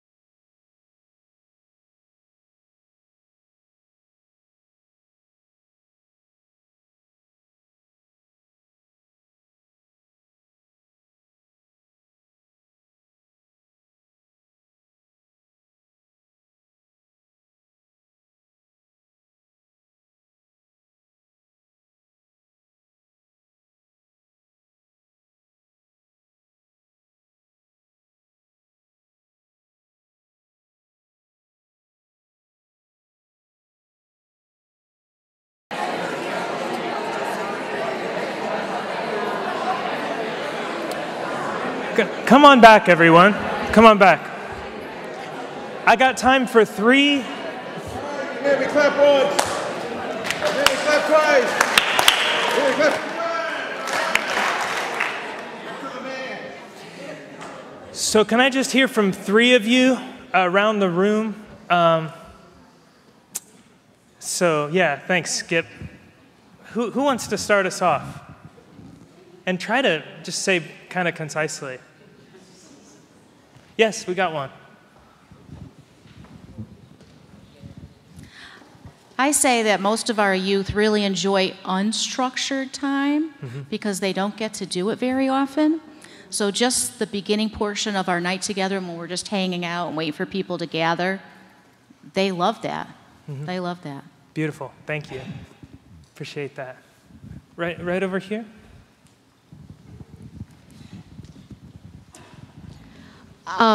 Sometimes it's about getting them out of the comfort zone. You know, like it's really good at one thing, but then, okay, let's go play golf, right? Let's try it. Might not be something that you ever thought you would do, but get out there and give it a shot. You might be great at it, you might be terrible at it, but it gives them an opportunity to try something new and get outside their comfort zone. Kind of like going to it down the street with Jordans, climbing on the ropes, you know, getting them up high.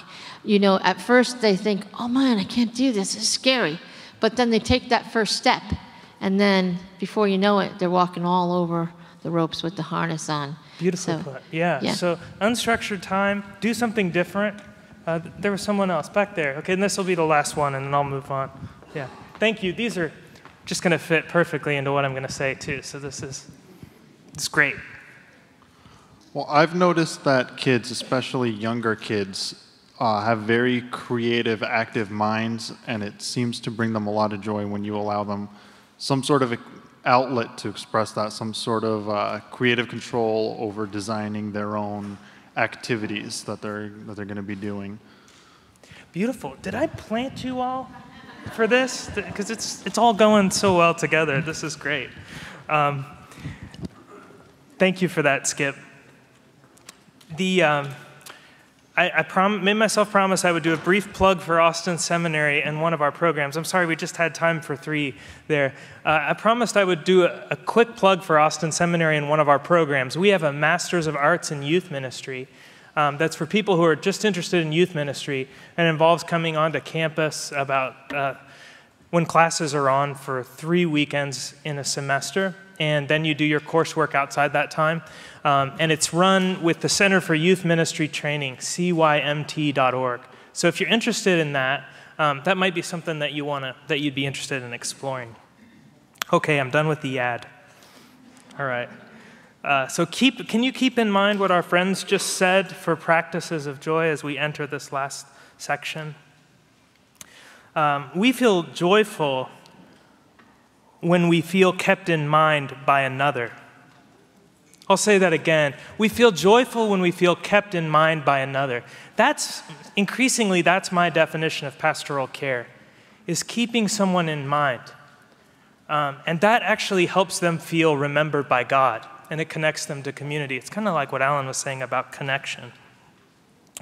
So pastoral care with adolescents facing anxiety reflects the God of Psalm 139, who keeps us in mind and has a special plan for our teens. There's even a psalm that coins the phrase that we're all the apple of God's eye, which I think is this beautiful phrase from Psalm 17.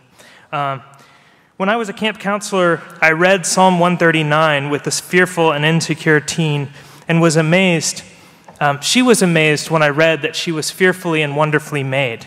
And she says, "Was that written about me?" And I was like, yes. And everything else I've done in ministry has been an incidental footnote to that. So forgive the white Jesus here, I'm sorry. But I wanted to give you an attachment image here because I think we as caregivers need to find our still point, our rest, and our center of gravity in God's unconditional love for us as we attempt to help anxious teens.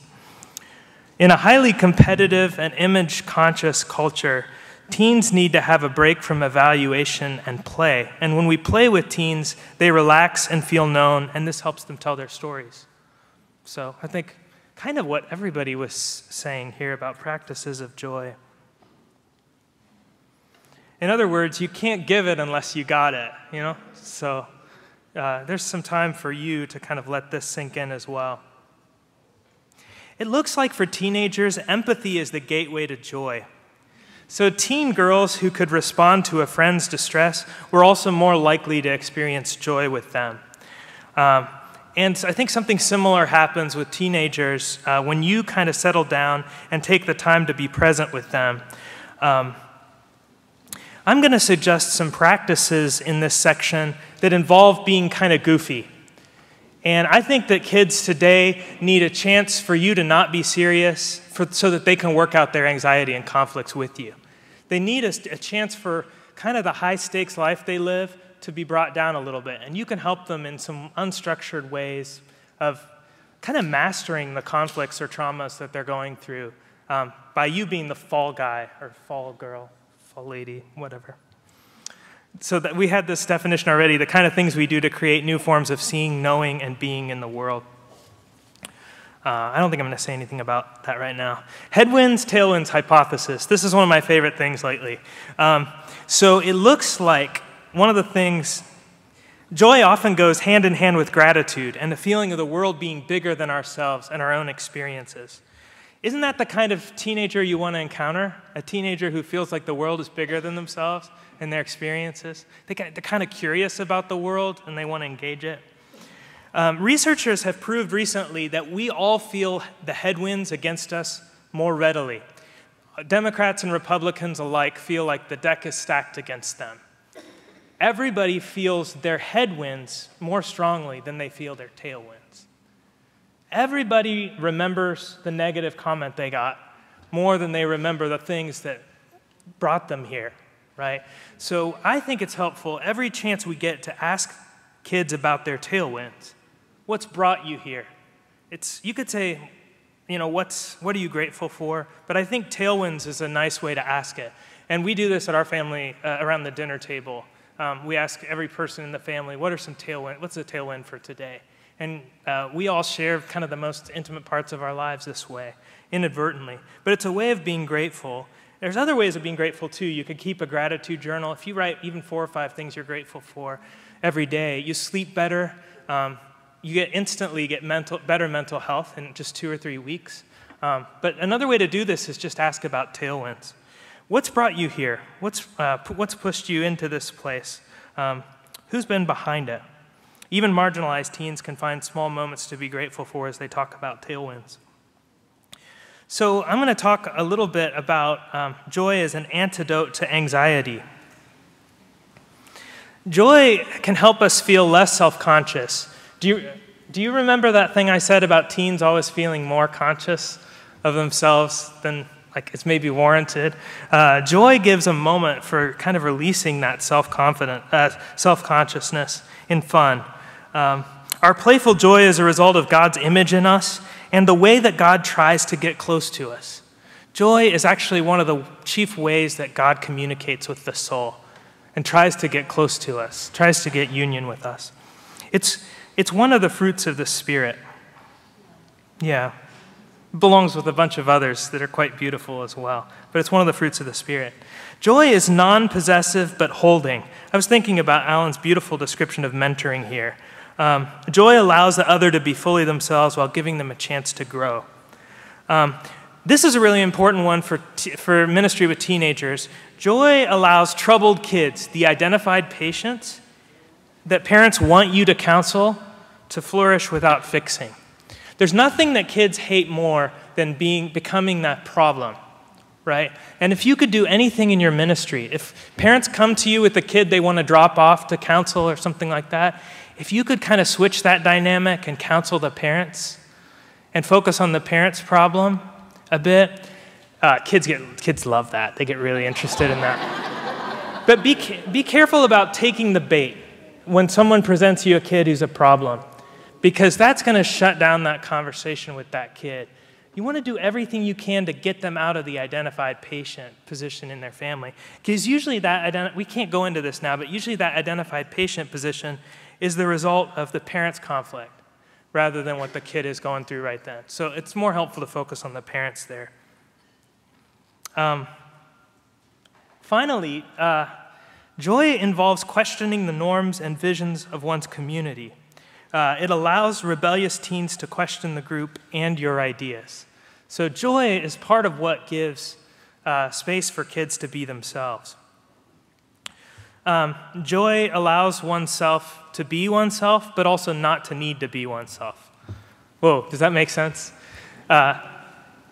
Everybody's encouraging you these days to be yourself, but sometimes kids need a chance to not be themselves too for a while. So this is Jean-Michel Basquiat when he was a teenager. I like his art and this picture of him as a teenager. So joy allows teens to try on different identities, but not hold strictly to any of these identities. Joy also allows kids to let go of control.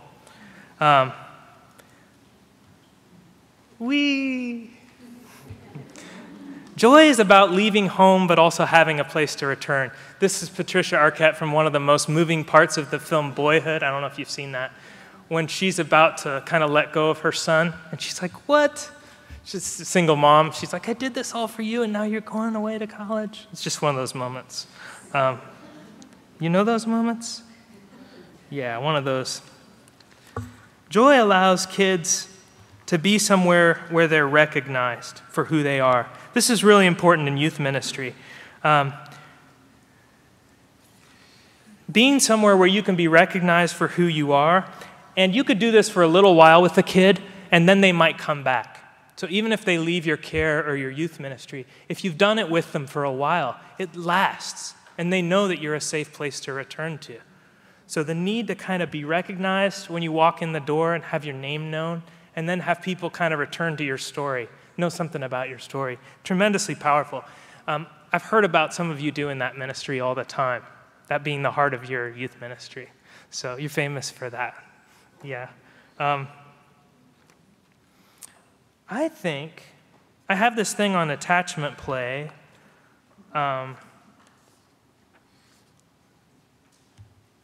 Maybe I can go through it kind of quickly. Aletha Solter, who's a PhD, wrote a book called Attachment Play, and this is a cut-off picture from the title cover of the book. She developed attachment play as a way for children to release tension and experience joy. And I think many of these ideas you're already doing in youth ministry and can be adapted to your youth ministry.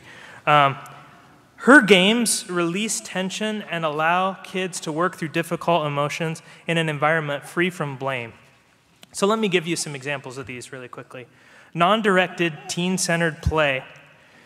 This is when you leave objects and props in a room before a youth ministry event and then just see what kids do with them. You don't tell them what to do. You don't do anything. You just see kind of what they do with them. Way more interesting. Symbolic play. Symbolic play is when you bring in something that stands for something else that the kid is struggling with, like a test or a relationship, and then you let the kid mess with it however they want to. So you let them kind of have mastery over it. You crinkle the test up, or I don't know what you do. Whatever you do, it's just kind of like rituals to kind of loosen some of the anxiety. That's what symbolic play is. Okay. A contingency play. Contingency play is, I think you mentioned this, where you let the kids choose the adventure, okay?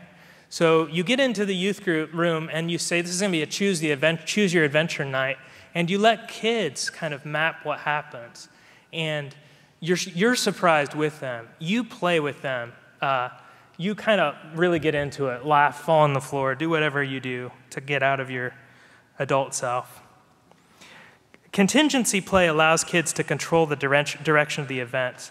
Nonsense play is that release that comes from making no sense for a while. Lewis Carroll's Jabberwocky poem and any variation that you have of that. Anything that just lets kids not make sense for a little bit. Separation play. This we always do a lot. it means chasing, hide and seek, but it's a deep attachment thing. Because kids, when they play capture the flag or hide and seek, they're working out separation issues. They're working out attachment issues. And so that's actually one that we do quite a bit. Power reversal games, okay. These are games where you're in the dunk tank or you let your head get shaved for the youth ministry or something like that. Those are times when you let yourself kind of, as the leader, get humiliated for the sake of the group. And they love this. It gives them psychic control, and it gives a kind of release for you to play with them in this way. Regression games are when you let kids be babies again for a little while. I don't have a bunch of great examples about that, but you let them goof off while giving them a break from their dignity. And you kind of imagine what it might be like to be young again. Bodily contact games, we do a lot of these, the closeness and human connection that comes from these. And then cooperative games. This would be the most important thing, I think I would say. All of these games, I think we should get rid of youth ministry games that are competitive and change them all into cooperative games. There's too much going on that's stressing kids out in our culture, and when they come into a youth ministry setting and you're instantly playing icebreakers that someone's winning or losing, you need to find a way to playfully unsettle all that. And hopefully you could humiliate yourself in the process, or just be really silly, or like make a buffoon out of yourself in the process of leading them, right? Because they need a chance to kind of challenge authority and, just be silly for a while. So I think these games give overstressed and overprogrammed kids a chance to release the energy they carry around with them in an atmosphere that tolerates mistakes. Even better if it can be joined with art and nature. You can tell these games are going well if there's humor and if everyone can get in the zone. But I don't mean the kind of humor that's at somebody else's expense. Sometimes you can just do what-if games, relying on fantasy, allowing kids to have their imaginations and tell stories. Tell me that story again, but tell it differently. What would happen if something else had changed? Could you tell that story again? And you kind of play with the outcomes there.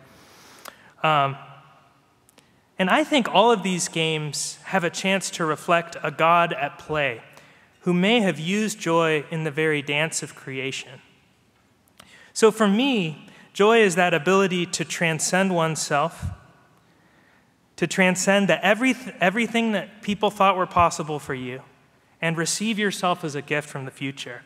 It comes in moments when you feel like you don't have to prove yourself, most of all. And it comes in moments like this of joy or release or play. I think I'll leave it there, and then let's turn for questions. Is that okay? Yeah. Thank you, everyone.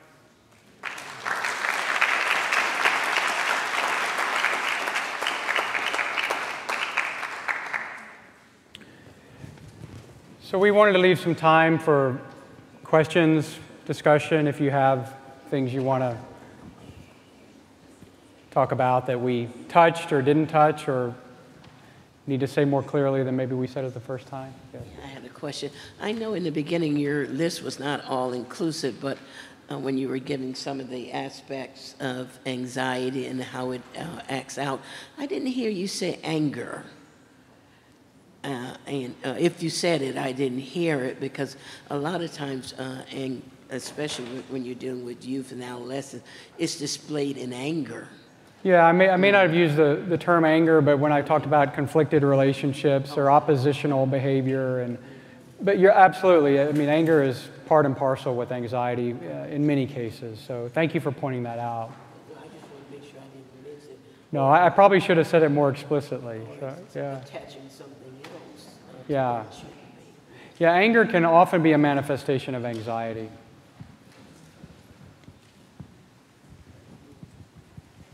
I shared this with a couple people already this evening. I'm going to read something I shared this with a couple people here already. When I'm at home with the TV off and I'm just sitting there reading, some things go through my heart, through my mind. and I just like to jot them down on a piece of paper. And it has a lot to do with the youth also. And this is what I wrote. God is not going to give us his full love until we get to heaven, because he wants to see what we can do to help each other first.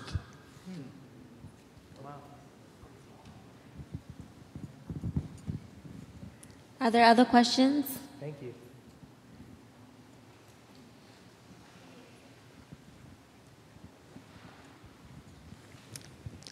I was just curious about this. Say you have someone who's new, they're from another country, the English may not be totally up to par. Sometimes they're difficult to understand. Maybe they talk too quickly or something.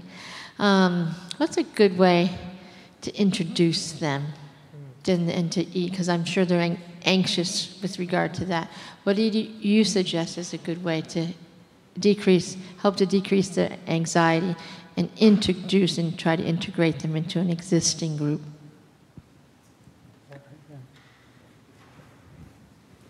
Just a couple initial thoughts. You might spend some time asking them about aspects of their culture or experience that they'd like to be introduced to the group, maybe. And when you introduce the person, you might also kind of buddy them up with someone who is interested in where they come from or their experience.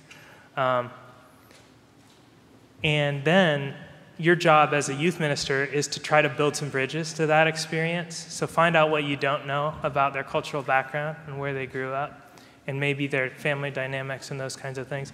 Often families will be kind of acculturating at different levels. So there'll be different generational dynamics there. And you want to support kids as they're kind of in the stress of being brokers, I think, a lot of times between first generation family members and other family members. Those are initial thoughts.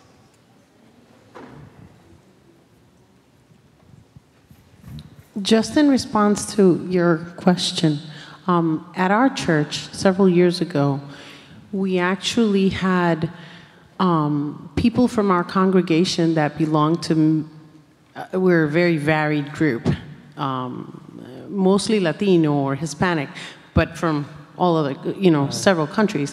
And what we had done was we had people come in and bring foods and bring flags and things like that from their countries. And we shared, and we just had a time of fellowship. And one of the things that happened that I noticed, and I'm sure our leadership noticed as well, was that it kind of melded us. It kind of made us see how familiar we are in so many areas that we didn't know.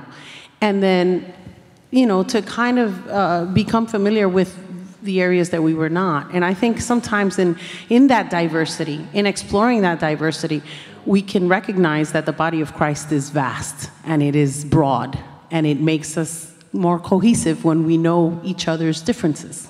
Yeah. Okay. I think that's very helpful. And as you both were offering those experiences and suggestions, I was thinking of a couple of additional things that I would want to underscore. One is, I think conveying genuine, authentic interest in another person's experience goes a long way. Even if there are language barriers, even if there are cultural differences that are pronounced or seemingly difficult to translate, I think showing genuine interest in the other person's experience, opens up 80% of maybe what needs to happen.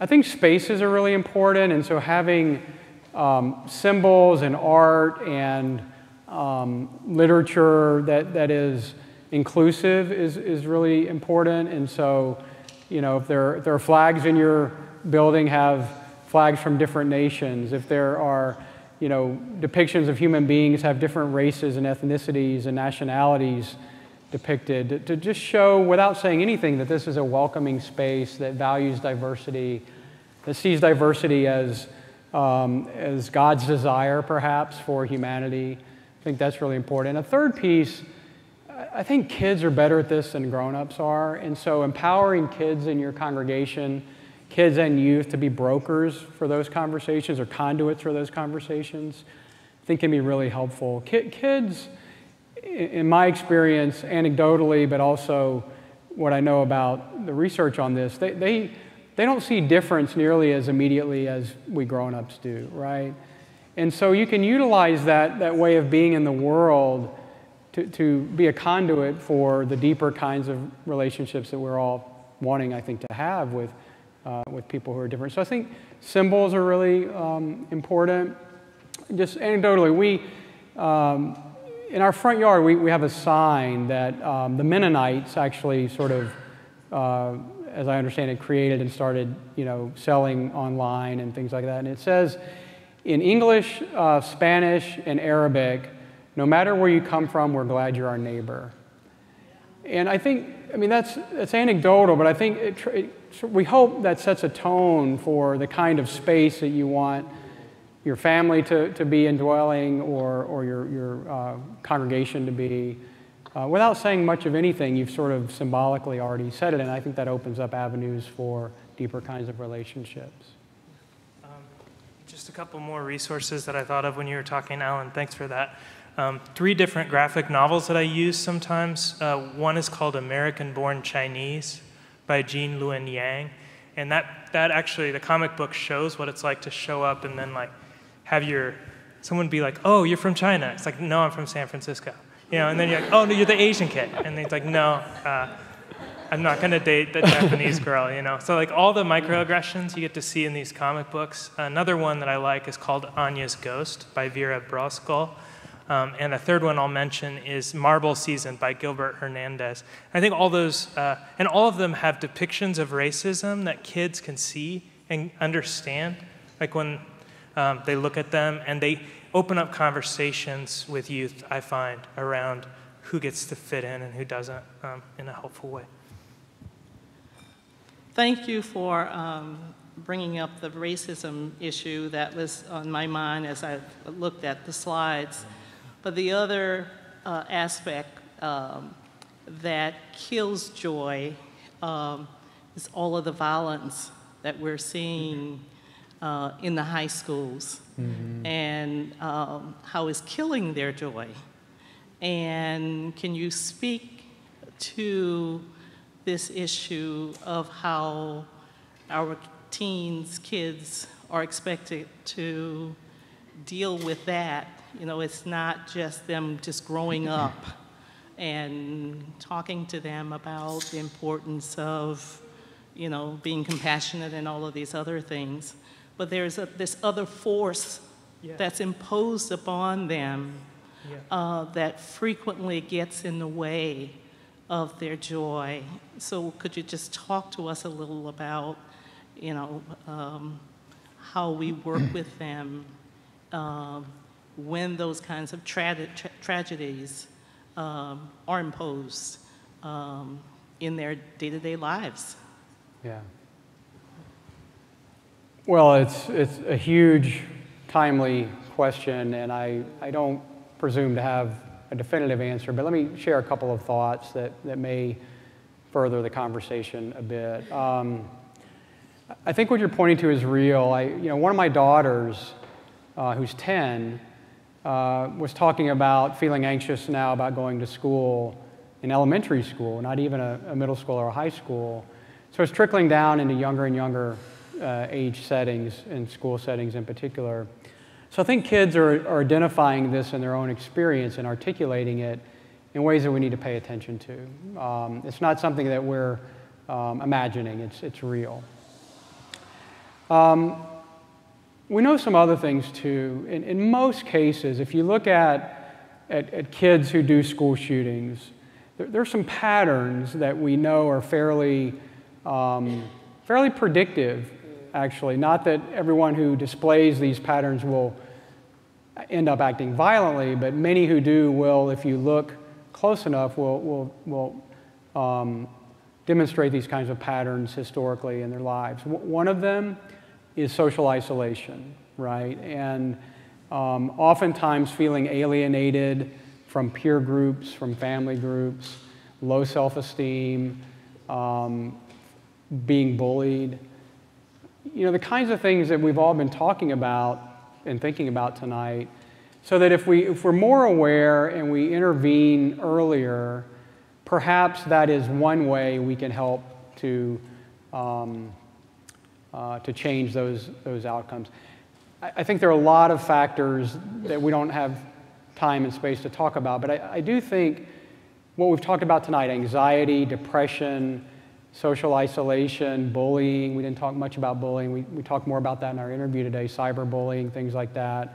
I think all of that is typically part of the pattern that, if you look at most of these cases, is evident. And so all the more reason to identify these kinds of struggles early on and give kids alternatives and resources. I hope this isn't just idealistic. I hope there's some substance to this. I think if kids feel valued inherently having worth for who they are, I think that matters. And I think those are ways that we can intervene earlier and hopefully get out in front of some of these kinds of patterns that start to form at pretty early ages. So creating those spaces for those conversations and affirmations that I think all kids need. I don't know, maybe that's the best I can do on that. Hi, I'm over here. He's looking for me. Where are you? I'm back here. Okay, sorry. I just want to highlight with gratitude when you had mentioned that anxiety is based on inner strife and disharmony, and how anxiety is a spiritual experience. So I wanted to share my own experience with a 9-year-old boy, and he suffers from spiritual strife. And so I discovered that Ignatian spirituality is a huge gift in this situation for anxiety. Yeah. So quickly, we begin with acknowledging that God is present and God is listening. And then he will share a gratitude, and then he will reflect upon a moment from the day, and I call it holding a moment.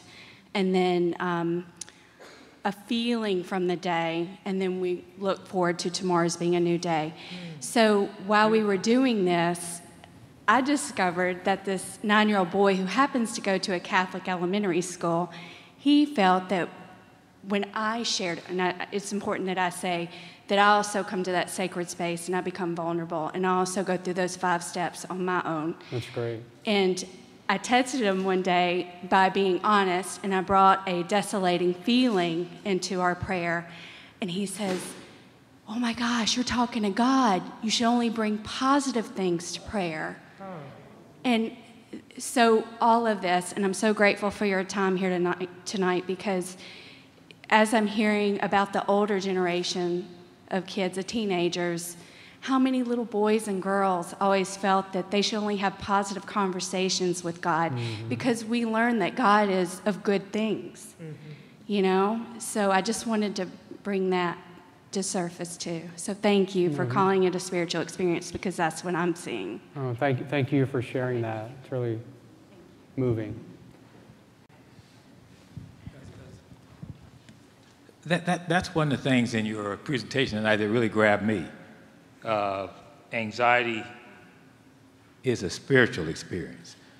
My experience with youth was working with a lot of international college students on the campus where I served. And one of the things that impressed me when I first got there, coming from a traditional Christian background, was how mature in their faith some of these international students were. India, who were Christian.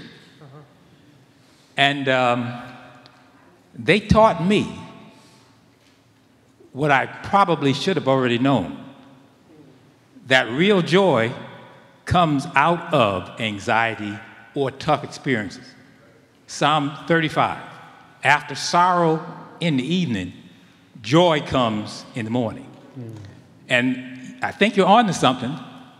Maybe it is the Apostle Paul, Philippians 4, who is the best teacher, one of the best teachers, on how to experience real joy in the midst of suffering. Yeah. We are living in a time, even in our nation, where young people are suffering. And they need to see examples of a Christian faith. I have nothing against, because some of the students they would debate me, because they also loved, a lot of them had been taught by missionaries before they got to the U.S., praise and worship. And I would try to help them understand how important the message of hymns were. So don't forget, blessed assurance, Jesus is mine, because I can jump up and shout like you, but don't forget that when you go through some difficult times, it's going to take more than a holler and a shout to bring you out. So you're onto something. I like it. All right. Anxiety is a spiritual experience. And if we would stay there and not be afraid to teach that, I think we could see a lot of joy coming forth from our youth.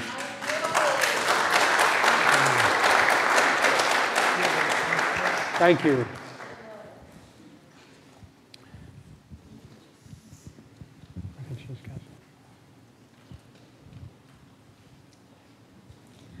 I wanted to ask you about social media.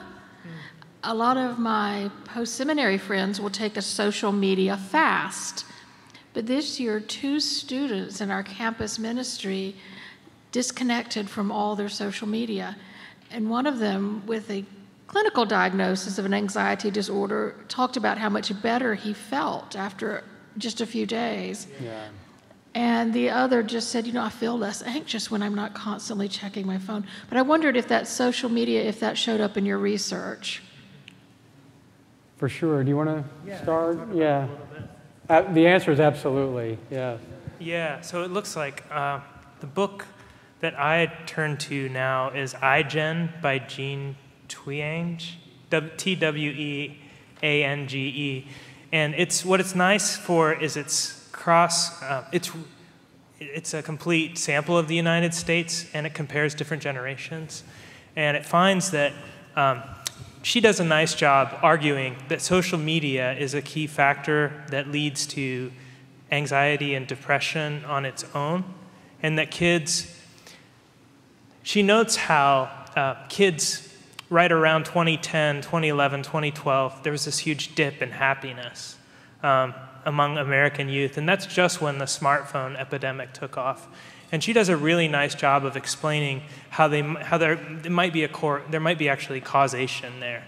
And with kids, there might be a variety of reasons for it, but some of the things that she notes in her book are that kids today tend to be a lot more cautious, they're risk averse, they're not doing the life cycle things in the way that we would expect. Going out and getting a driver's license, a lot of ways in which they're not encountering their peers as much. They're staying home on their cell phones a lot more. And that's not, so she thinks it's a separate factor, not academic stress, but actually the stress of being on social media is a separate factor that's leading directly to anxiety, depression, suicide risk. And she does a really nice job, in my opinion, of making that case.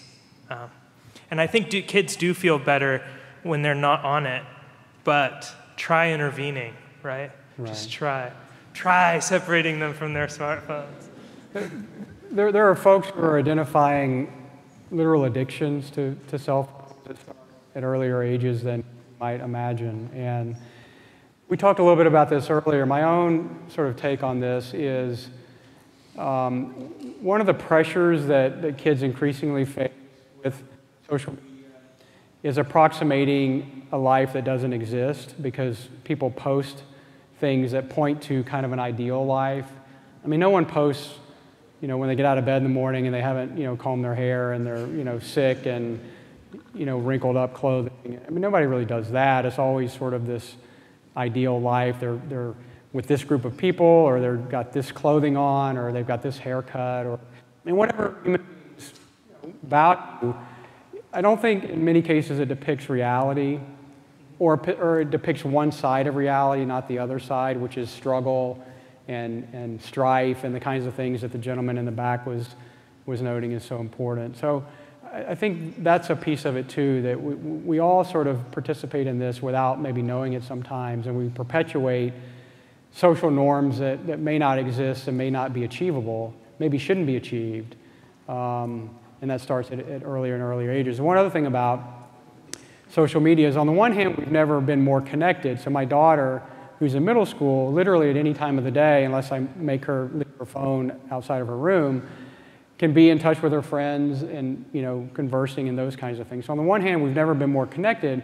On the other hand, many of us would argue we've never been more disconnected with embodied relationships. So a virtual relationship is virtual. It's not an embodied relationship in the way that historically I think human beings have thrived on and continue to, even though they're harder to come by sometimes by virtue of our time on social media. So, but it's not going away, right? So we've got to find ways, I think, to make it more constructive and less destructive. I had a question right here. Where are we? Oh, okay, hi. What about like apparently justified anxiety for kids? So say again? Apparently justified anxiety for kids. Like if there's a big SAT coming up or AP exam, like I'm not going to tell them it doesn't matter because deep down, you know, I know it's important. If they don't do well, that could have negative consequences. Or, you know, like kids who have to face really important decisions about the future, like which parent they're going to live with if the parent's divorced. So I'm not really sure how to deal with anxieties that have some justification, that seem to have real import on their lives. Yeah, I mean, I think it's a really important distinction. I'm glad you raised it. I mean, anxiety, all anxiety isn't necessarily destructive or a bad thing. It can be adaptive, right? I mean, we, you know, in our kind of core, anxiety, you know, helps us to flee from things that are dangerous, right? I mean, we're wired that way. And so I don't want to make it kind of all good, all bad kind of thing. But I think when anxiety gets to a point where it's debilitating, so if the kid who is stressed out about the SAT, you know, can't sleep, can't eat, is depressed, is, you know, staking his or her whole life on this SAT, then that's when I become more worried about it. Not if anxiety is a motivator to invest the time in preparing for it, getting a good night's sleep, those kinds of things. So I think the point you raise is a valid one. My own view is that much of what we see exceeds that kind of level of anxiety, that it crosses over into the kind of anxiety that's more debilitating in ways that we've talked about. And I've mentioned this in other contexts. I think one of the things parents can do is make sure they're not engaging in what I would call competitive parenting, which I think kids can be caught up in, and so that it's well-intentioned, almost always well-intentioned, but it starts pretty early in you know, identifying these tendencies for parents to convey to their kids. Everything's at stake when you're in the 4th grade on your STAR test in Texas, because that's going to be predictive of where you can go to middle school, and that's going to be predictive of where you can go to high school. I think we need to keep that in check and sort of create these spaces for kids to be motivated, but not saddled with unnecessary burdens at such young ages. So I think, I mean, that's the art of parenting and mentoring, of trying to sort of hit that sweet spot between adaptive anxiety, but not letting that bleed over into maladaptive or destructive anxiety. And I might just say the one thing I would add would be, as parents, we have a gift of just accompanying our kids and saying how hard that was. You know, like, regardless of how well they do, just kind of like, our job then is just say, it seems like it was really tough, you know, and that's kind of like that accompaniment that really, I think, helps build a bond with kids. Yeah. Because otherwise, it's praise or blame, and that's what you want to try to get out of, because those responses aren't as constructive, I don't think. And I think, if I may, just one more thought, conveying to kids that this doesn't define you as a person, right? You may have blown this test, you may not have gotten into this school, you may not have had this option that you wanted. There will be other options because you have other strengths and you'll have other opportunities. And so learn from this, harking back to failures as an opportunity for teachable moments, I think can be really significant. So what you do on the test doesn't define who you are. It doesn't affect my love for you or my appreciation for you as your parent or your mentor. Those kinds of things I think can be really helpful. I just wondered if you had a few strategies, returning to the social media question. I work with high school students, and I've had opportunities where they themselves have said, I don't even know how to talk to somebody face to face. Yeah. I feel unbelievably uncomfortable doing it. I don't know how to do it. I have no interest in trying. So what are some like concrete strategies that you can use with kids to help them develop that skill, because they know how to do it with their cell phone, but when they have to just sit there and look at each other, they're not sure what to do? Thanks. You're looking at me like I have a good answer. Yeah.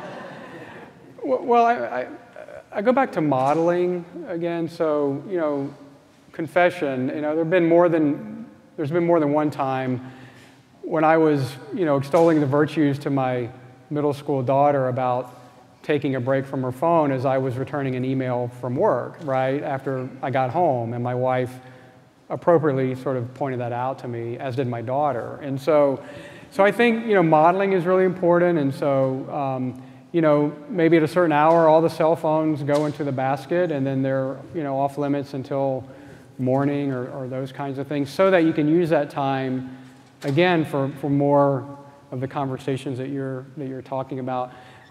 There's this wonderful thing. My daughter does phone-free sleepovers at other kids' houses. I mean, it sounds like, well, you know, what's the big deal? But if you're with your phone kind of all the time, and you intentionally leave it at home, and there's type a rule that there's no phones at sleepovers, that changes the nature of the relationship at the sleepover. And so, I mean, those are just anecdotal, but I think trying to find those sabbaticals or fasts from electronics is probably a good thing for all of us, myself included.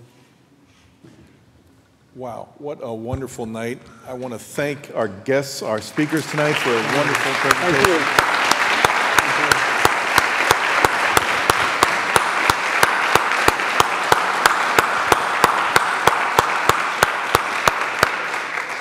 And I want to thank you for coming and for the great questions and comments that the collective wisdom of this room had. That's the tone we hope we can have for this week. There's so much collective wisdom here.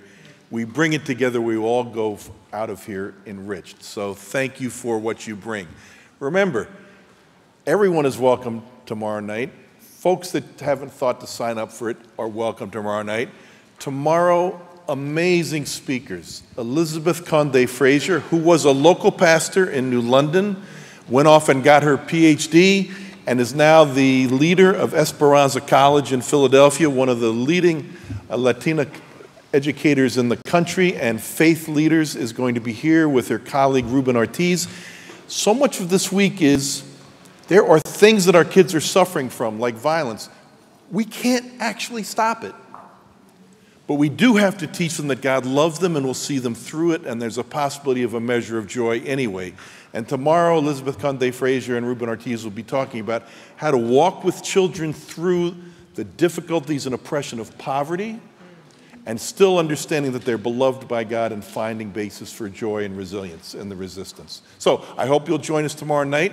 I'm going to say a prayer to send us forth. All right? Just before you say your prayer. Whoa. My boss has something to say. Go ahead. Before you leave, you have a nightly evaluation on your table. Please take the time to fill that out before you leave. It's very important for how we evaluate what we do here and for what we offer in the future. So if you could please take time to fill out that evaluation, that's very important to us. No, thank you for that. I'm going to pray very slowly so you have time to fill it out, okay? God of grace, from whom all blessings flow, we thank you for the blessings of Allan and Phil, for their lifetimes of scholarship and engagement and love for kids, and the way they brought that love and that wisdom and shared it with us, traveling far to be with us and far from home tonight. We thank you for the blessings that flow from your hands into the lives of children through the youth pastors that are here tonight. We ask that as you send them forth better equipped by what they learned, better inspired by how they felt your presence here amongst us, and that they are surrounded by allies in the work that they have met here tonight. We ask for traveling mercies, that folks may go home safely to a night of well-deserved rest, and awake tomorrow with even more energy and passion for caring for these kids who were your children before they were our children. We ask for all this in Jesus' name. Amen. Good night, and thank you for coming.